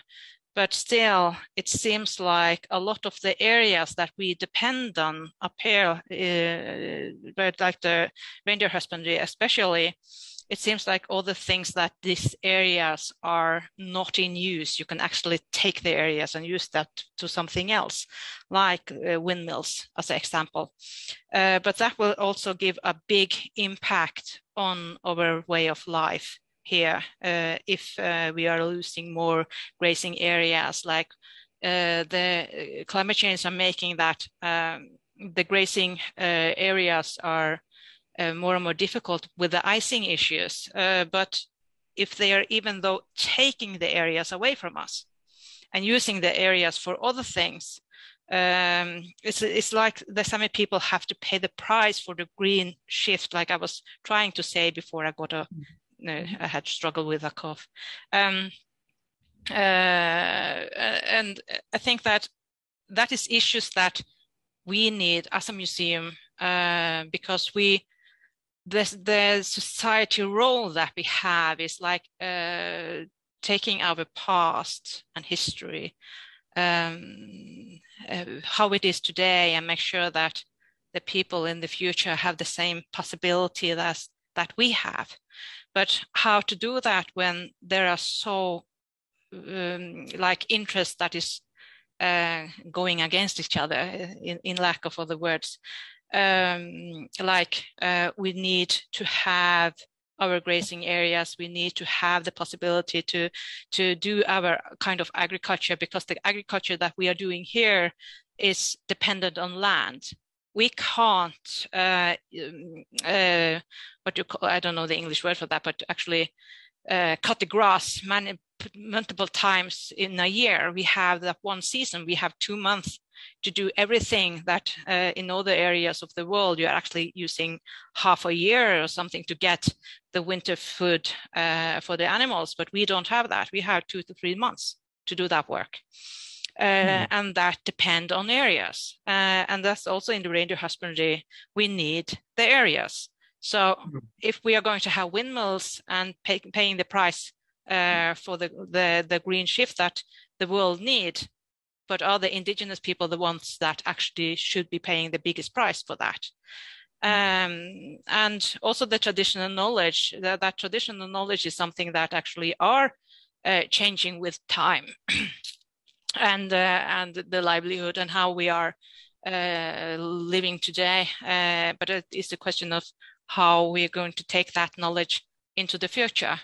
And that is also something that we work with. And also that, okay, the world is changing in somehow, and how can we make sure that we are also as a museum taking the responsibility for telling about the past, the present, and the future. And actually museums are the most important part we have, is to be a part of the future. Even a lot of people are thinking like museums are a part of the past, but we're not. We are actually a big part for the future. And also we have an important role in the future that we want to have. Yeah, so I think that a lot of the questions we are talking about in this climate change, farming, reindeer husbandry, traditional knowledge, new modern technology like windmills, and this green shift, in my opinion, is not that green where we are paying the price. And a lot of these issues are issues like we as a museum should take a really important part to be active, talk loud, and that's also one of the reasons why, even though this is in English, and that I said yes to be a part of this issue, but I wanted to speak from agriculture and rainbow husbandry perspective in this case. If I could just so I think that I will stop there. Okay, let somebody else. If I could bring in Kaiser, I would just like to and maybe offer the option to Jago as well. We talked about this point about how the green shift might be challenging to the indigenous people, and Mike sent a little comment to me earlier on about the ethical role of museums, and have we a role here to actually tell it as it is, as Greta Thunberg says, rather than, as you mentioned earlier in your presentation about giving a rather optimistic view of the events. I understand, of course, you didn't actually mean it was going to be ha-ha, but there is an ethical dimension here. And I wondered if, Kaiser, you have any thoughts around that. You were talking about this role between the oral and the digital, which I found absolutely fascinating. Have we this ethical responsibility? I mean, I don't know if you'd like to talk to each other about that. Absolutely. I as we work from this local point of view with an inside perspective, we really need to pay a lot of attention to this thoughts and feelings of people, because it's very disturbing, these changes that they are experiencing. And we have the history of people coming in and taking our histories and leaving without giving us anything back. So I think it's very important for this local museum to work with what people in the local area think is important and stressful. And we talk a lot about ethics in our projects. It's a big issue for the moment. Whether we should share our narratives or if we should keep them in the community, and we're working on a different levels, how to communicate with these changes and people's stresses that they are feeling. But we know that the herding community have a lot on their minds. They have to deal with these developers. They have to deal with the officials that come and they need them to be part of all these meetings, and it takes a lot of time for them. So the way what I was trying to communicate was this demand of easy way to communicate with the outsiders. So it's a really important meme for the future too. Thank you. I don't know if you have any comments, Jago.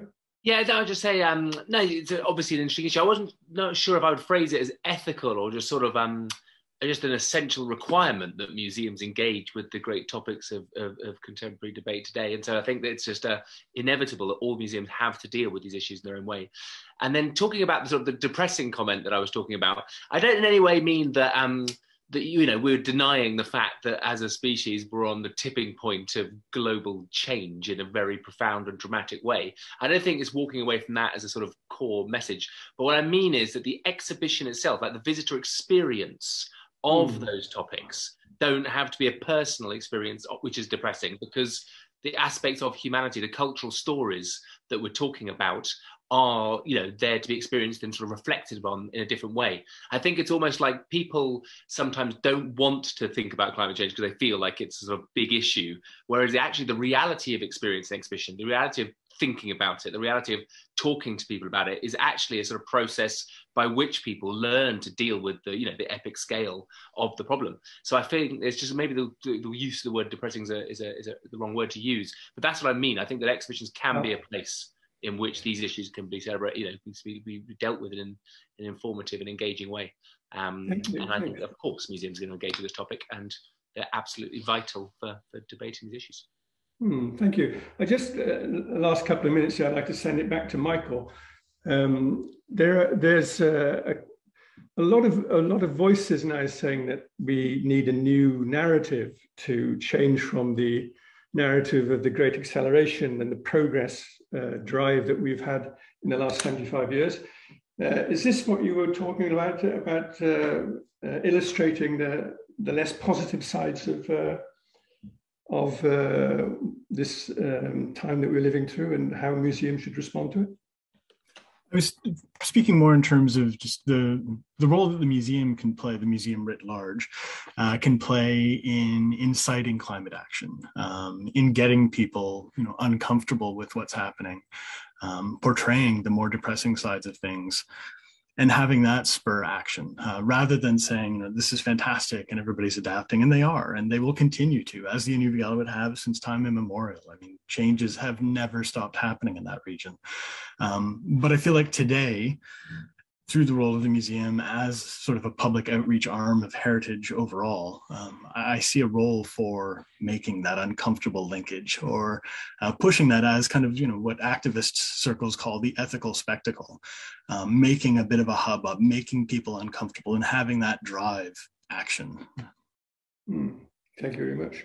Well, I think our time is up there, so I'd like to thank all our three speakers for their very interesting presentations, and hand you back over to Joyce Lee for an intermission. Go on, Joyce. Thank you, Maureen, and all the panelists. The first of our circumpolar conversations. I'm Joyce Lee again, AAM Environment Climate Network. And in case you missed our video at the first intermission, we hope you will be inspired by this video of museums that are trailblazers. Do you have a net zero plan? And to support our neighbors to the north, all of us below the Arctic Circle could be pulling in our weight. We couldn't emphasize that enough to stop pollution. Museums moving towards net zero tomorrow are our leaders today. And as said before, we are at the tipping point, and we could all be part of the solution. So we hope you enjoy these images again, museums towards net zero, as well as the Nordic music.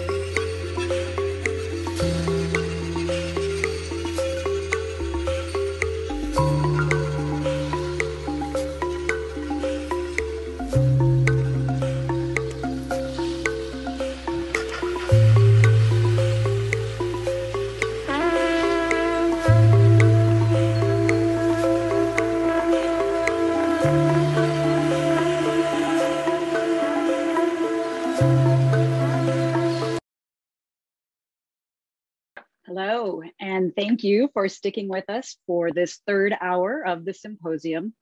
This second panel of speakers will talk about the collections and programming that explore Indigenous lifeways. And I'm Angela Lin, a Senior Collections Manager of Ethnology and History at the University of Alaska Museum of the North.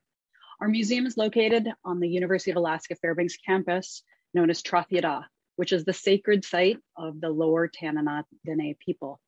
We acknowledge and honor the ancestral and present land stewardship and place-based knowledge of the peoples all across Alaska. We work to amplify that knowledge by the work we do at the museum. Today, I'm honored to act as moderator of this esteemed panel of speakers on opposite sides of the circumpolar north. We hope that through the research and projects they discuss today, we'll be able to focus on the connections. So the first of our three presenters is Dr. Trude Fonneland. She is a professor in cultural studies at the Arctic University Museum of Norway, UiT, the Arctic University of Norway. Her research interests revolve around Sámi museology, contemporary religiosity, tourism, and popular culture. In her presentation today, she'll introduce us to a recently discovered Sámi drum and elaborate on what this drum can tell us about Sámi lifeways. She asks, in what way do the drum open a view into a Sámi episteme, a Sámi knowledge, system of knowledge with inherited local knowledge of the environments and how to cope in them. Our second speaker will be Aaron Leggett. And Aaron was born in Anchorage and is Dena'ina Athabaskan. He is a member of the native village of Eklutna and currently serves as the president and chief. He works as the senior curator of Alaska history and indigenous cultures at the Anchorage Museum. He also serves as an advisor for the Smithsonian's Arctic Studies Center and is a member of the board of directors for the Cook Inlet Historical Society and the Alaska State Museum Collections Advisory Committee. Mr. Leggett will speak today about the development of a new feature-length documentary produced by the Anchorage Museum entitled We Up, Indigenous Hip Hop of the Circumpolar North. Our third speaker is Petra Laiti, Sámi rights activist and content director at the National Museum of Finland. Petra Laiti has previously worked with Sámi youth issues, land rights, and indigenous self-determination. She's also a blogger and social media personality and has a master's degree in business administration. Ms. Laiti is currently serving as the content director for The Homecoming, an exhibit at the National Museum of Finland featuring part of a collection of Sámi items that were repatriated to the Sámi community and the Sámi Museum Sida this last summer of 2021. So our first speaker will be Dr. Fonneland, and I hand it over to you. I've been asked to talk about collections and programs that explore Indigenous lifeways with my own institution as context, namely Tromsø Universitetsmuseet, the University Museum in Tromsø. The museum was founded in 1872 and is North Norway's oldest research institution. At the University Museum, our goal is that there must be a dynamic between our collections, our research, and research communication. We want our collections to be alive and starting points for knowledge production. In my presentation, I will take a starting point in a recently discovered Sámi guavdis, a Sámi drum, and elaborate what this drum, and elaborate what this drum can tell us about Sámi lifeways. Guavdis, the drum that you can see in this picture, is one of many elements that can shed light on Sámi cultures in the past and present, as well as contribute to new perspectives on it.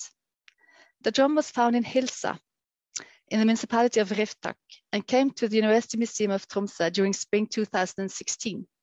Since our museum has a legal obligation to take care of Sámi cultural heritage that are older than from 1917, it was registered in the museum's collections. But at the same time, the drum was repatriated through close collaboration with the Sámi Museum Vardobaiki in Skanik, and will be part of this museum's coming permanent exhibition. So the drum is soon to return home.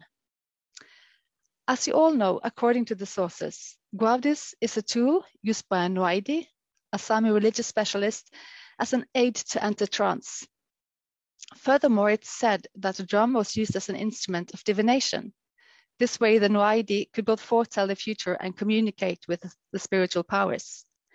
However, it is likely that the drum was used for divination was not a right only reserved for the Nuaidi. It could be done by several people. In most research literature, these are the religious practices that are known in relation to the use of the drum. Still, I agree with Marisol de la Cadena, who argues that even though practices and concepts can be translated, this does not mean that they can be known easily. We can describe these practices in form that can make them readily understandable to the majority population by creating analogies. But to create analogies and equivalents, de la Cadena argues, is to erase differences. The drums opens a view into a Sámi episteme, a Sámi system of knowledge. With episteme, I refer to description of Michel Foucault's concept of episteme, which entails a society's system of knowledge and perceptions of the world. These information systems also include inherited local knowledge of the environments and how to cope in them. The Sámi researcher Israel Rung has visualized the Sámi episteme to a triangular model of knowledge that he calls the reindeer herding triangle. In Rung's model, the three sides of reindeer herding are the landscape, the reindeer, and the human. In this triangle, the landscape holds the most crucial role. In his view, the reindeer herding forms in a human, more than human relationship, in which all of these three components have an interrelatedness to each other. All these interrelations affect each other and form the entity of reindeer herding. This type of model can be used to describe many forms of Sámi knowledges in which the human and landscapes are present, but depending on the type of action, the reindeer could, for example, be the shepherd dog, the salmon, or the sheep, or the landscape could be the guavdis, the drum, that has been carved out of a carefully selected pine burr, and that convey a Sámi landscape with its invisible and visible structures and powers on its skin. How does this relate to the role and responsibility of museums? We all know what happened to the drums. During the 17th and 18th centuries, perhaps thousands of drums vanished over the period of 100 years. The drums were ripped, smashed, burned in bonfires, forcibly rounded up by missionaries, or they were hidden in the mountains, like the hills of Guavdis, later found and presented to collectors or museums. Carl Linnaeus, who undertook a 5-month-long expedition in Sápmi in the summer of 1732, provides the descriptions of the brutal methods used when the drums were seized. He writes that, in Norway, I heard of a curious method that someone had used in order to take away the drums and rise pictures from the laps. Having got wind of such objects, he would ask the lap to hand over the drum, and the lap would refuse. Having asked the lap for a long time without any success, he takes his arms, pull up his tunic, and before he notices, open the vein, at which the lap swoons, begs for his life, and agrees to hand them over. He is then immediately bandaged up, and the same procedure is applied to many others. Many drums confiscated were sent to curiosity cabinets in Central Europe and to the Missionary Collegium in Copenhagen, where more than 70 drums were lost in a fire in 1728. The destruction of the Sámi drums and the concealment of drum in private collections and in museums collections around the world affected the Sámi knowledge systems. Without the drum as compass, locals' ways of knowing were lost. Or to take Rung's model as an illustration, a central element in the triangular model of knowledge had been brutally removed. Repatriation and also rematriation are an important act of decolonization that opens for reconnection with traditions and practices that were forcibly suppressed. From a philosophical perspective, what the term repatriation does well is to support a shift from objects to beings, expanding recognition of the agency of all beings. As Eva Kristina Hallin and Otto Pieski remind us, by exploring the history of collections, their origins, and by sharing this information with the community, we can at best enable objects to be actively involved in empowering and healing processes. In these processes, drum can become means for changing power relationships, for creating identity and memory. As Marit Myhrvold, former leader of Bardobaiki Sámi Govdash at Skarnik, where the drum will be displayed, argues, the drums are agents in contemporary struggles for Sámi identity and history. Each time an object, a building construction, or other material culture are identified and made visible, there will be less to explain for the individual Sámi about why one should be allowed to call a particular area Sámi. It is the responsibility of museums to open for dialogue, for contract work, and to repatriate the drums. In a time of eco-crisis, it is more relevant than ever to relearn the Sámi epistemes, the local knowledge systems that the drum is but one to represent, to create sustainable Sámi futures. Thank you. Thank you. Next, we'll hear from Aaron Leggett from the Anchorage Museum. You can see the full screen. Perfect. Okay, hello everybody. Again, my name is Aaron Leggett, the Senior Curator of Alaska History and Indigenous Culture at the Anchorage Museum, and I'm the Executive Producer of We Up, Indigenous Hip Hop of the Circumpolar North, a film that was produced and created by the Anchorage Museum. In 2017, the Anchorage Museum decided that it wanted to document what we saw was an increasing renaissance of young Indigenous hip hop performers throughout the Circumpolar North. And so as we endeavored on this, we identified some key individuals, and as the process was going on, which is what I'll be talking about kind of behind the scenes, we watched it grow and evolve beyond anything that we had even imagined. In the spring of 2017, Akalu Berthelsen Uyarak came to the Anchorage Museum as part of our first North by North festival. He's a producer and DJ of Greenlandic hip hop and is well connected with performing artists in Greenland. And we met with him. We kind of discussed our ideas. He was very encouraged by this, and we continued moving forward.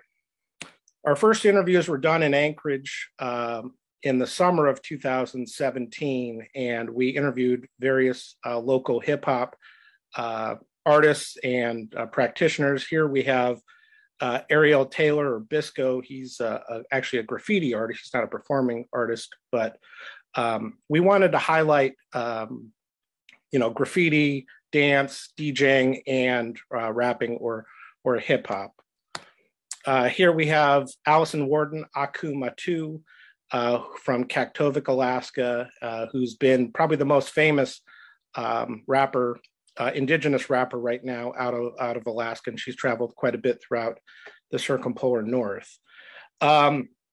As we were talking with Akalu, he had suggested that he would be performing at the 2017 Ridu Ridu Festival.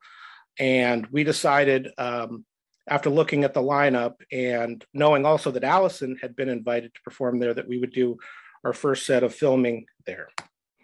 So we flew into Tromsø or Ramsa, and we drove for about 2 hours to a small town called Skibotn. It's about 20 minutes from the festival itself, and it's on the coast, a little fishing town.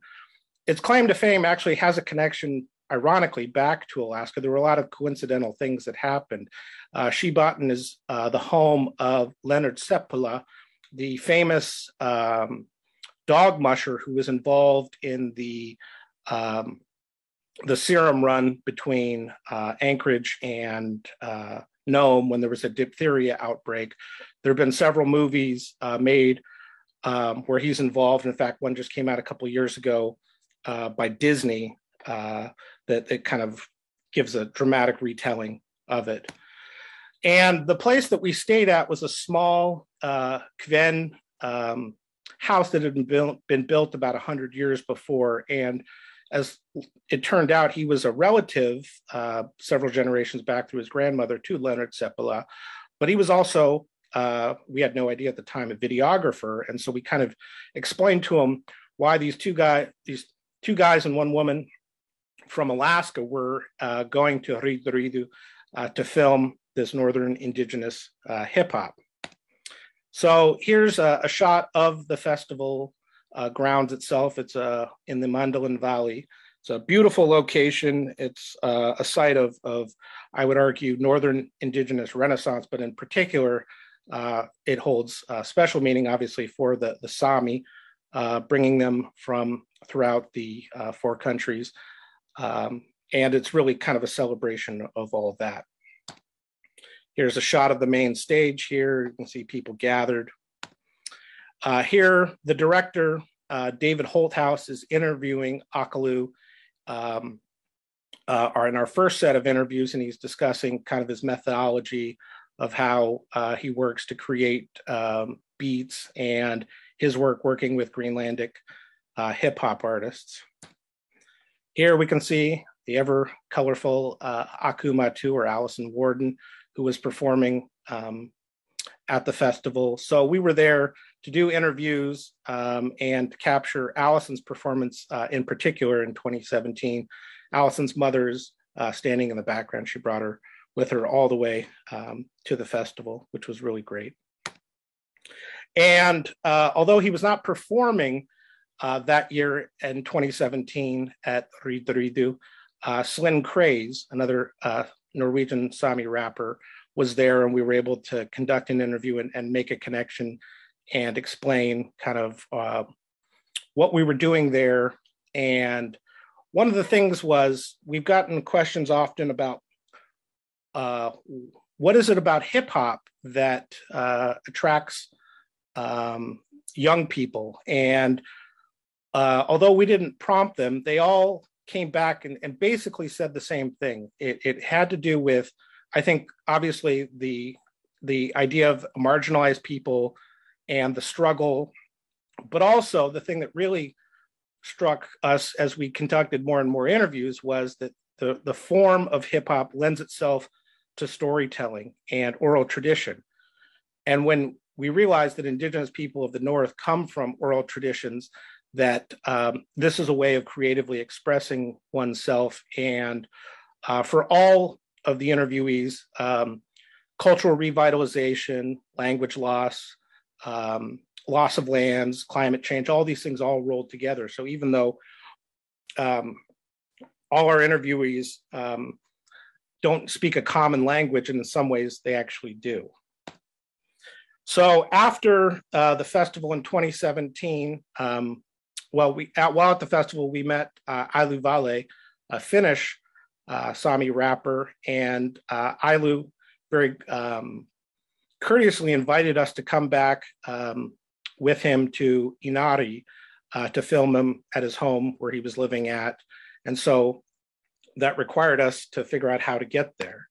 So from the Mandalan Valley, we drove through Sápmi, the Sámi homeland, from Norway into Finland, and we broke it up over 2 days and stopped at this small ski town in Levi, which actually has a great Sámi museum. We were kind of surprised, at least I was, when we looked at the name of this little museum and this hotel. It was called Sámi Land, kind of like Disneyland, but it actually had participation from Sámi people, and I was quite impressed.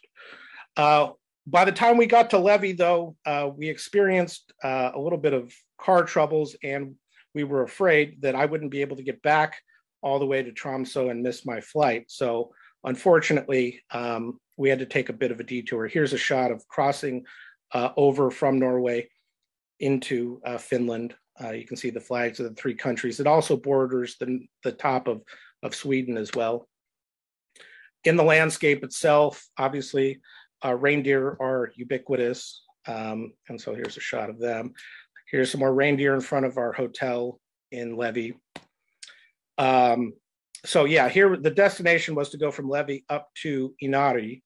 Unfortunately, I had to make a detour because of the car troubles and go to Rovaniemi, and then had to take a bus back from Rovaniemi all the way back into Tromsø in 2017. Here's just a landscape shot. But I think it's really important that that the film has a lot of shots of the land. Obviously, the connections between northern Finland, northern Norway, Alaska, Canada, and Greenland all have clear connections. And it really is about the idea of centering people to the land and language. Here's a shot of going back into Tromsø, and one of our partners at the Northern Norway Art Museum's on the right here next to a statue of Roald Amundsen, who also has a connection back to Alaska, being the first one to go through the Northwest Passage. Our next set of filming was done in Nuuk, Greenland. Although I did not go to Nuuk, it was incredibly expensive. This was all done on a very modest budget. We were able to piggyback onto another project that the museum was supporting about the revitalization of Inuit tattooing. And we were able to turn over our camera equipment and have a series of interviews done based on the recommendations from Akalu, including Chemo Jacks here and Tarak. And so then a couple months later, and the end of November, we were able to, at the Anchorage Museum, bring Slyn Craze up to Anchorage to both show his documentary on actually the same phenomenon, although it's very much more of a personal story called Arctic Superstar. And if you haven't seen it, I'd highly recommend it. Here's Slyn and I doing a early morning interview on a local television station where he performed in Northern Sápmi in his amazing rap style, and then promoting the film. So then moving into the spring of 2018, the Anchorage Museum was again able to bring Ailu Vale from Finland and Akalu to DJ. So bringing that collaboration together, in Anchorage as part of our second year of our North by North festival, to get people in Anchorage kind of exposed and sort of a little bit of a preview to what we were developing.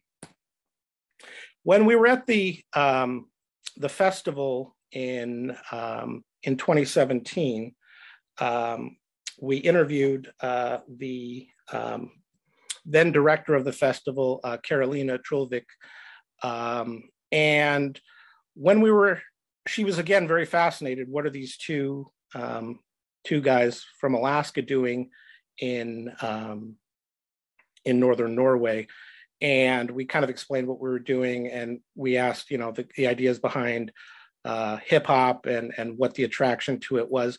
And I think we planted a bit of a seed into her head that maybe this is something that the festival itself should really promote.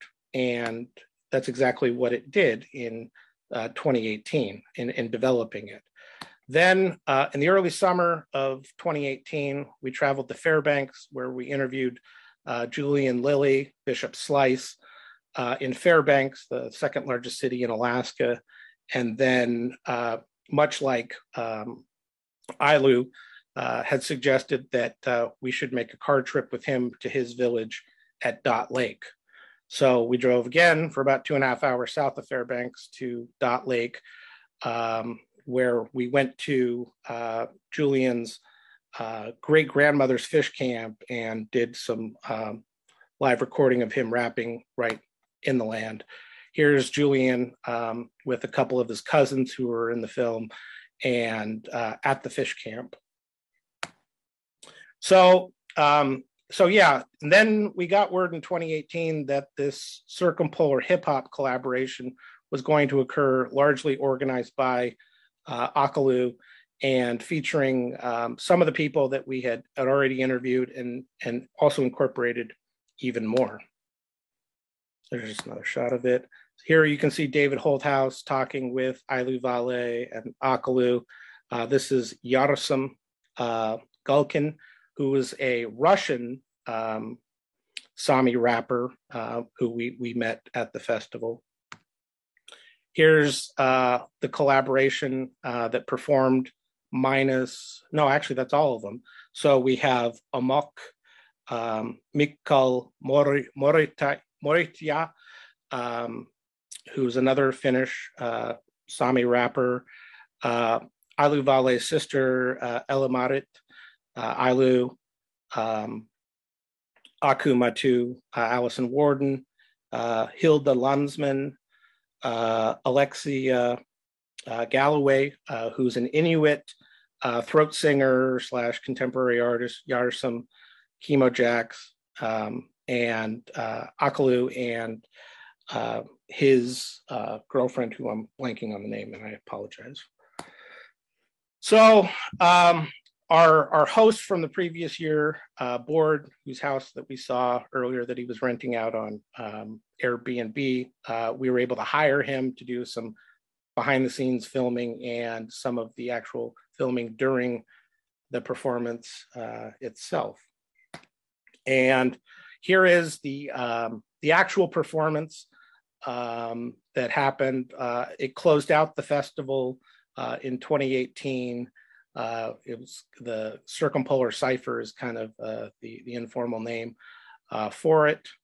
And this is, of course, all highlighted in our film, which is available for free to stream on the Anchorage Museum's website. If you just type in We Up Indigenous Hip Hop of the Circumpolar North, you'll be able to get a chance to see the film and some of the more details about it. And also, as another outgrowth of the collaboration in the film, the Anchorage Museum was able to produce a record / digital downloads of all the artists featured in the film, and the special song that was created, the Circumpolar Cipher, for this particular film. So I just want to give a little bit of a behind the scenes look at this, and I will end it there. Thank you. Thank you, Aaron. What a fascinating project that spans the globe and really focuses on contemporary voices. I love it. Okay, so our third panelist this morning, or morning in Fairbanks, is Petra Laiti, and she will come online next. Thank you. Hi, just a second. I'm setting up my presentation. I hope you all can hear me. So hello, everyone, and thank you for being here today and listening to us. My name is Petra Laiti, and I'm a Sámi rights advocate based in Finland. I do a lot of social media and writing. I have a column and I record podcasts, and I do all of that to, in one way or another, discuss Sámi rights and the status of the Sámi in Finland, and the advancement of indigenous rights in the Nordics. And the project that I'm going to speak on today is a very interesting one. About a year ago, I was invited to be a part of the homecoming exhibition for the National Museum in Finland. And I've been working on that project as their content director for that exhibition. I'm going to show a very short slideshow just to go over some basic facts about the exhibition, and then I'll talk a little bit more about what we learned during the project itself. So just a second while I share my screen. So just to give you a brief overview of the homecoming exhibition, basically the homecoming exhibition is a historic happening in Finland. It is about repatriation. The National Museum of Finland has this summer, returned over 2,000 Sámi artifacts from its collections to the Sámi community and the Sámi Museum Sida. So that happened just a few weeks ago, and the exhibition itself opened on Saturday, so it's very recent. The exhibition itself includes about 150 items from the Sámi collection, but also archived materials, old photos, and contemporary artworks by selected Sámi artists. The planning itself and what we call the multi-art implementation of the exhibition entity have been carried out together with the Sámi community and the Sámi Museum Sida. And it's this collaborative effort that I'm going to share a little bit more about. But what that meant in practice is that we had a 10-person working group, including representatives from both museums, as well as 3 external consultants from the Sámi community. So that would include Sámi artist Outi Pieski, who was also mentioned before. She was in charge of selecting the artwork for the exhibition, so the art director. Then we had young artist and photographer Lada Suomerinne, also a Sámi artist who was tasked with the visual direction of the exhibition itself. And then we had myself as the content director. So I was responsible for basically curating the texts for the exhibition. We had a very intense schedule and a long one at that. When I came along to the process, the working group had already been meeting for many, many months. But we met basically every week for almost a year. And every time we met, we would have discussions that lasted for hours. And when we got into the practicality of it all meant a thorough involvement and participation by us external consultants and the Sámi Museum in any and all processes regarding the exhibition. So it would be anything from communications to marketing to planning the guide tours to selecting the shop items. And we also had extensive discussions and workshops and trainings for museum staff and also people who work within the public museum sphere in Finland. So we had a lot of internal processes going on at the same time as we were planning the exhibition itself. I'm going to stop sharing my screen now and I'm going to continue talking. So just a second. Right. So that in its essence is the Homecoming exhibition, and it will be up until the end of February 22. But I'm going to talk a little bit more about what we learned and what kind of discussions we had within the working group, because I think that's very, very relevant to the themes of Indigenous participation and what repatriation can teach us as a whole. Now, obviously, repatriation isn't just about the concrete transfer of an item or a collection, but rather it always tells a larger story of the society where it takes place. And the way I see it, repatriation is very much a transfer of power. It's about the dominating party giving up some of its power and returning the power to the Indigenous community in question. So talking about power was very central to our working group. And within the working group itself, we didn't really make any distinctions between who was employed at which museum, but rather we approached it from a Sámi-centric point of view. So it didn't really matter if we were the Sámi people who were employed at the National Museum or at SITA, but we really just put our efforts into putting the Sámi point of view in the center. So that meant that the members of the Sámi community in the working group were given a lot of leeway to talk and to voice our opinions, and then we would take those ideas and thoughts and discuss them as a group and come up with a consensus-based proposal that was then developed further. And the other important issue that we had to talk about almost every week was ignorance, which often goes hand in hand with power when it comes to Indigenous issues. Now, our challenge was the fact that the Finnish majority population is ignorant of Sámi issues to such a degree that the European Commission against Racism and Intolerance has pointed it out to the state in one of the reports. And there's a lot of misinformation and racist stereotypes about the Sámi. So we had to take this task of education very seriously. Also because that structural ignorance exists in the museum world. And that's why we had those workshops and dialogues and trainings for museum employees and guides and for the people working in customer service, because we wanted to prepare them to meet with museum visitors in a way where you sort of know how to gently push the visitor towards proper information and away from, say, incorrect language and intolerant behavior. We also had to discuss any and all topics that we had at length in order to make sure that the cultural context and messages were spelled out for the non-Sámi members of the working group, or at least those who weren't savvy in Sámi issues to begin with.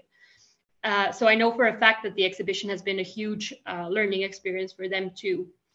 But I do want to say about participation in itself, I do believe it is a rabbit hole in a way, because if you're used to operating on a very basic level of indigenous participation, meaning very symbolic, nothing major, where it's more so about signing an approval rather than involving indigenous people in your work, then it will be very difficult for you to understand how deeply the need for indigenous participation goes.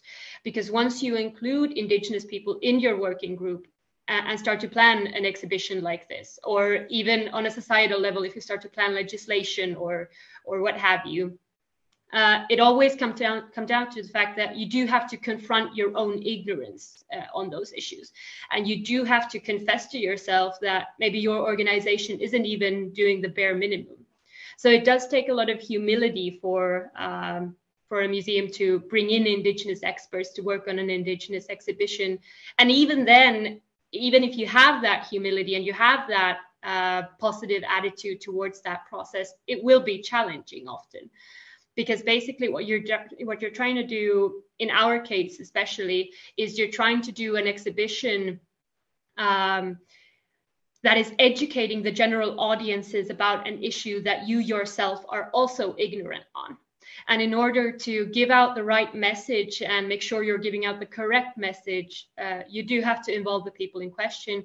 You have to share your power, give some of your power away, much like with the repatriation process itself, in order to make sure that your exhibition is done right and is telling the correct things, telling the correct stories, the correct history, and honoring the indigenous people in question.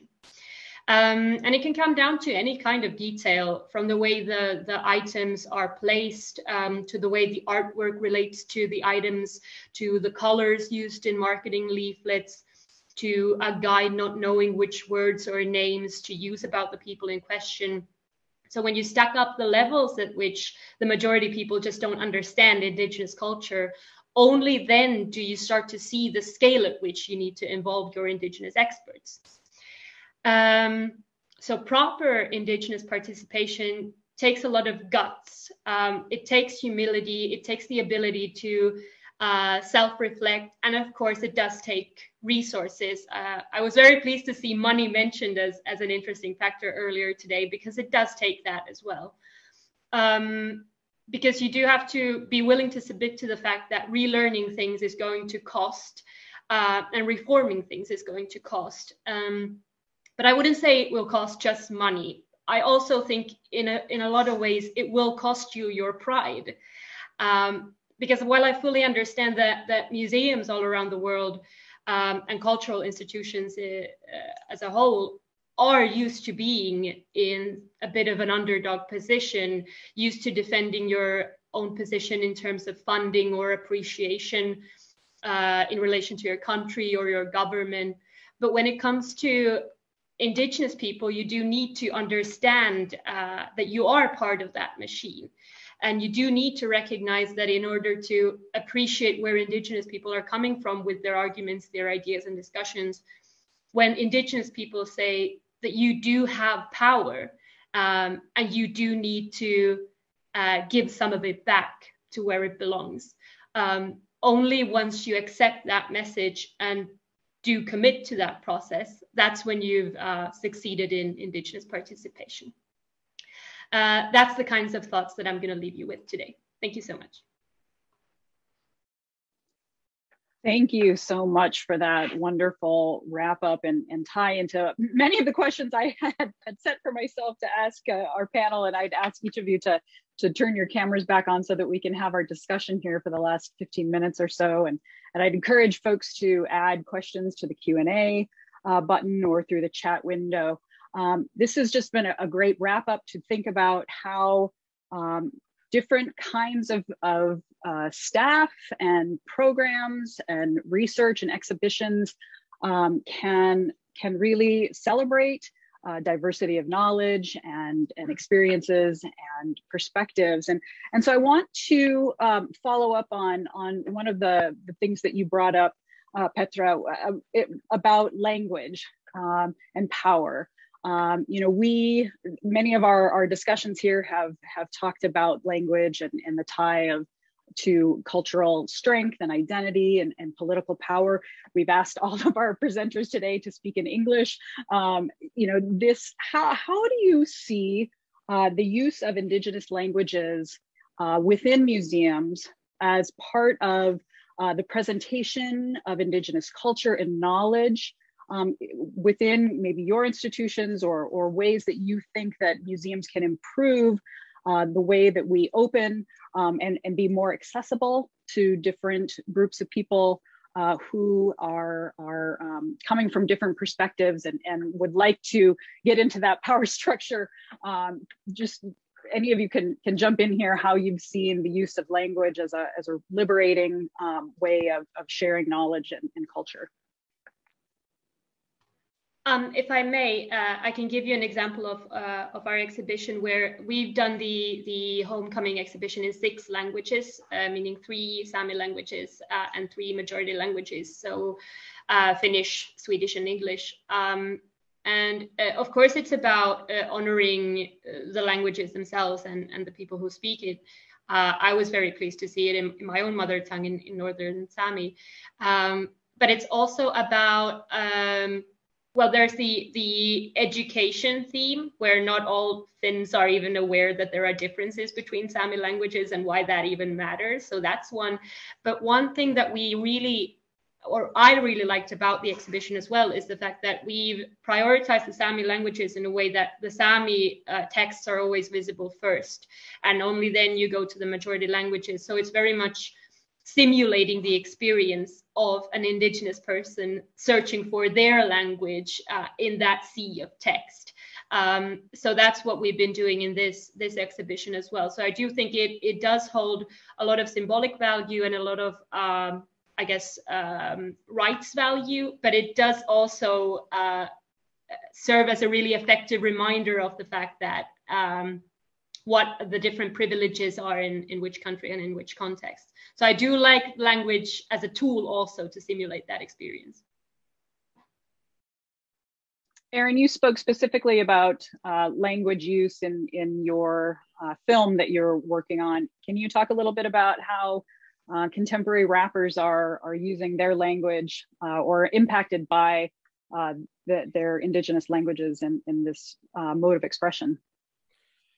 Yeah, well, I think most specifically, so in the film, we have 2 different Sámi dialects depicted. And what's fascinating is Sámi, in my opinion, lends itself quite nicely to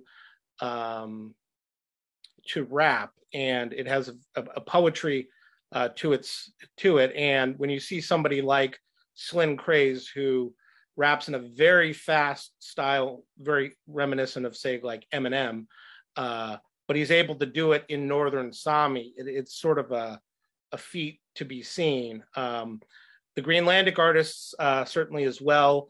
For Alaska indigenous languages, very few are spoken as a first language. So it's kind of a rebuilding, and it's sort of incorporating words or phrases into the particular raps themselves. But again, what's fascinating is that it's when you translate them into a common language, in this case English, there are so many overlaps and parallels, which we kind of knew, but it sort of was reinforced, and even the rappers themselves realized that we share a common language in the sense of the history of colonization and language removal in the North, and revitalization, so that it comes through in a way.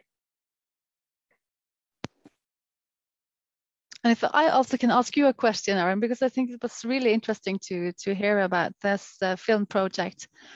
What was the effect of this film project within the Anchorage Museum? Did you see any effects? Well, so we had our premiere. We were scheduled to have our world premiere at the Anchorage International Film Festival, and 2 days before the premiere, we had the second largest earthquake recorded in the 20th century, so that we had to change venues, and people were kind of in a bit of a rebuilding. And then, so it premiered at the end of 2018. We got it into some film festivals. We were kind of building it. And then our hope was to have another event in 2020, in the spring of 2020, and COVID kind of put the brakes on it. So we've been able to get it into a few film festivals, certainly throughout the North, but I would say it has not had as big of an impact on the community that I hoped. And one of the reasons I wanted to bring this up was specifically for that. But I would say the impact most definitely has been with the rappers themselves. They've all made these connections, and Akalu, just as kind of a backstory, came to Anchorage in 2017. He met his girlfriend, Suna, that was her name, and I apologize for not remembering it earlier. And then they had met briefly, and then he re-met her at Redo Redo. They fell in love, and he actually ended up moving to Inari, where he was working with various rappers. And I know he's done a lot of work now in Finland. So there have been these connections that have been strengthened, certainly by the film. Would they have happened without it? Yeah, I think they would have, but I think it accelerated the process. And I think it put some legitimacy, I think, to this idea.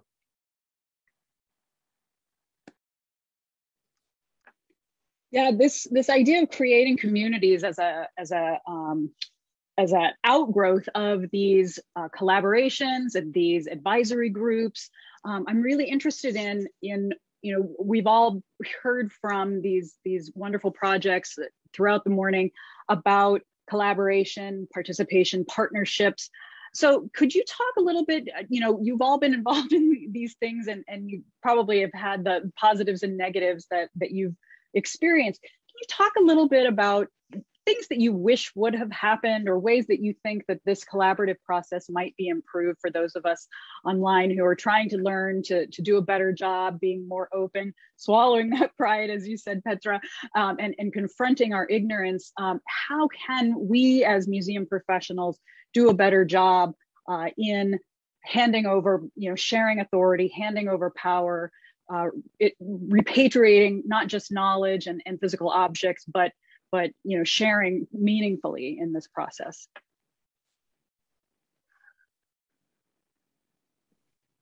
I think real quick, Angie, I think the most important thing is a willingness to share power, but also time, giving it the time necessary to build these relationships and work into the communities, and sometimes going to those actual communities before any of the actual kind of work is to be done, I think is really important. And, emphasizing those kinds of things, I would say. I would just say that I really agree with you. It's about taking the time and not be afraid of sharing the knowledge, and just open up, and yeah. One thing that I might add to, or I suppose it's part of taking your time, but it's also about not necessarily being dismissive about really in-depth discussions about really detailed things, because all of that, of course, it depends on the context and the indigenous community in question, right? But in our project, for instance, we had really, I guess from a Western point of view, it would be a really inefficient use of time, where we would use all of those hours that we had in order to discuss choice of color and choice of pattern and whatever you can name. We certainly talked about it, but it was also very important for us to talk about all of that, not just for our own sakes to feel confident in the projects that we have, but also for the other participants in the working group to understand the vast scope of indigenous lens and what indigenous people will be looking at when they enter that space. And the way I see it is that we tried to, from the very get-go, we tried to make an exhibition that, even though it's in Helsinki and it's in the capital and it's very far away from Sámi territory, that it's still a space that a Sámi person can walk into and feel welcome and feel at home, and that rather this time it would be the non-Sámi person who feels as though they are with a different culture. So all of those details, it serves a cultural purpose in the moment, and it does carry that project a long way. Yeah, just one more thing I wanted to add. Also, I think it's important to not reinvent the wheel every time, to look at other successful projects. And certainly, I know in all the work that we do at the Anchorage Museum, one of the things we're working very hard to do to partner with other institutions throughout the circumpolar north. And I'm very fortunate to have visited most of the museums that have been discussed here and see the various exhibitions and learn from those and meet with people that have been involved in them and learn from some of the failures, you know, and some of those as well. Absolutely, failure can be a real learning opportunity. Any questions from our audience? I see we still have 87 or so people online. This is a great opportunity to ask your questions about these Indigenous programming, exhibitions, knowledge-based research. Anyone has any questions, please throw it in the Q&A. Our panelists, if you have any more questions for one another, be happy to hand over the floor. I would love to hear more about this Petra's project while we're waiting for other questions, because I was just wondering were there any kind of conflict zones within this repatriation project? Right. Well, not necessarily within the working group, and that was because we took the time in the world to go through those discussions. But I think one particular field where we met into very different worldviews, so to say, and I realized this because I've studied economics myself, but that was the marketing of the exhibition, and it was just about the conflict in ideology between making a marketable exhibition and basically making merchandise or advertising indigenous culture. And there's so many sensitivities to that and so many ways it could go wrong. And it was just a really tedious process to get that right. And of course, not everyone at any museum has the time in the world to participate in those hour-long discussions that the working group did. So sometimes one of the challenges was the fact that you'd have to reiterate yourself to different parties within the organization who had not had the chance to be with us for all that time. But that also just showed how important those discussions were to the working group and to the exhibition itself, and what kinds of challenges it does pose when there are parts of the organization who are not as intensely involved in indigenous collaboration. And it really did also show the fact that that was also one field where the indigenous experts were very necessary and very needed. But yeah, so that commercialization and marketing was definitely a difficult one. Yeah, thanks. So Amber just posed a question, and it was one that I'd been thinking about, to talk about. We just have a couple more minutes here. Thinking about this collaboration, this indigenous knowledge, do you see a way that we can go beyond just our programming, our exhibitions, these temporary kinds of activities? Are there ways that this indigenous knowledge can get better integrated into museums and supplant some of this institutional racism and restrictions that we're all trying to grapple with right now as museums are growing and changing? Do you have any of our panelists have thoughts about that real integration of indigenous knowledge and social values and things like that into museums? Yeah, Angie, I'll take that. One thing that the Anchorage Museum has been doing for the last few years, in every one of our exhibitions, we do a land acknowledgement that clearly says that this is the traditional homeland turns out of my people from the Anchorage area, and that we want to thank the past, present, and future stewardship of the land in which the Anchorage Museum sits on. Also on the front of our building in 30-foot letters, we have a declarative statement that says this is Dena'ina Ethnena, meaning this is the Dena'ina homeland. So we're putting out forward-facing where we stand on this, and that we clearly recognize that this is my people's traditional homeland. So those are just a few examples that really kind of set the tone for the entire institution, I would argue. Thank you so much for that, Aaron. So I think we've hit our time limit here. I really would like to thank this wonderfully diverse group of folks who've joined me here for this last panel, our previous panelists and our keynote speakers, the moderators, and especially I'd like to thank Leslie Anderson at the National Nordic Museum in Seattle for helping to keep us all coordinated despite all of these different time zones that we're all representing today.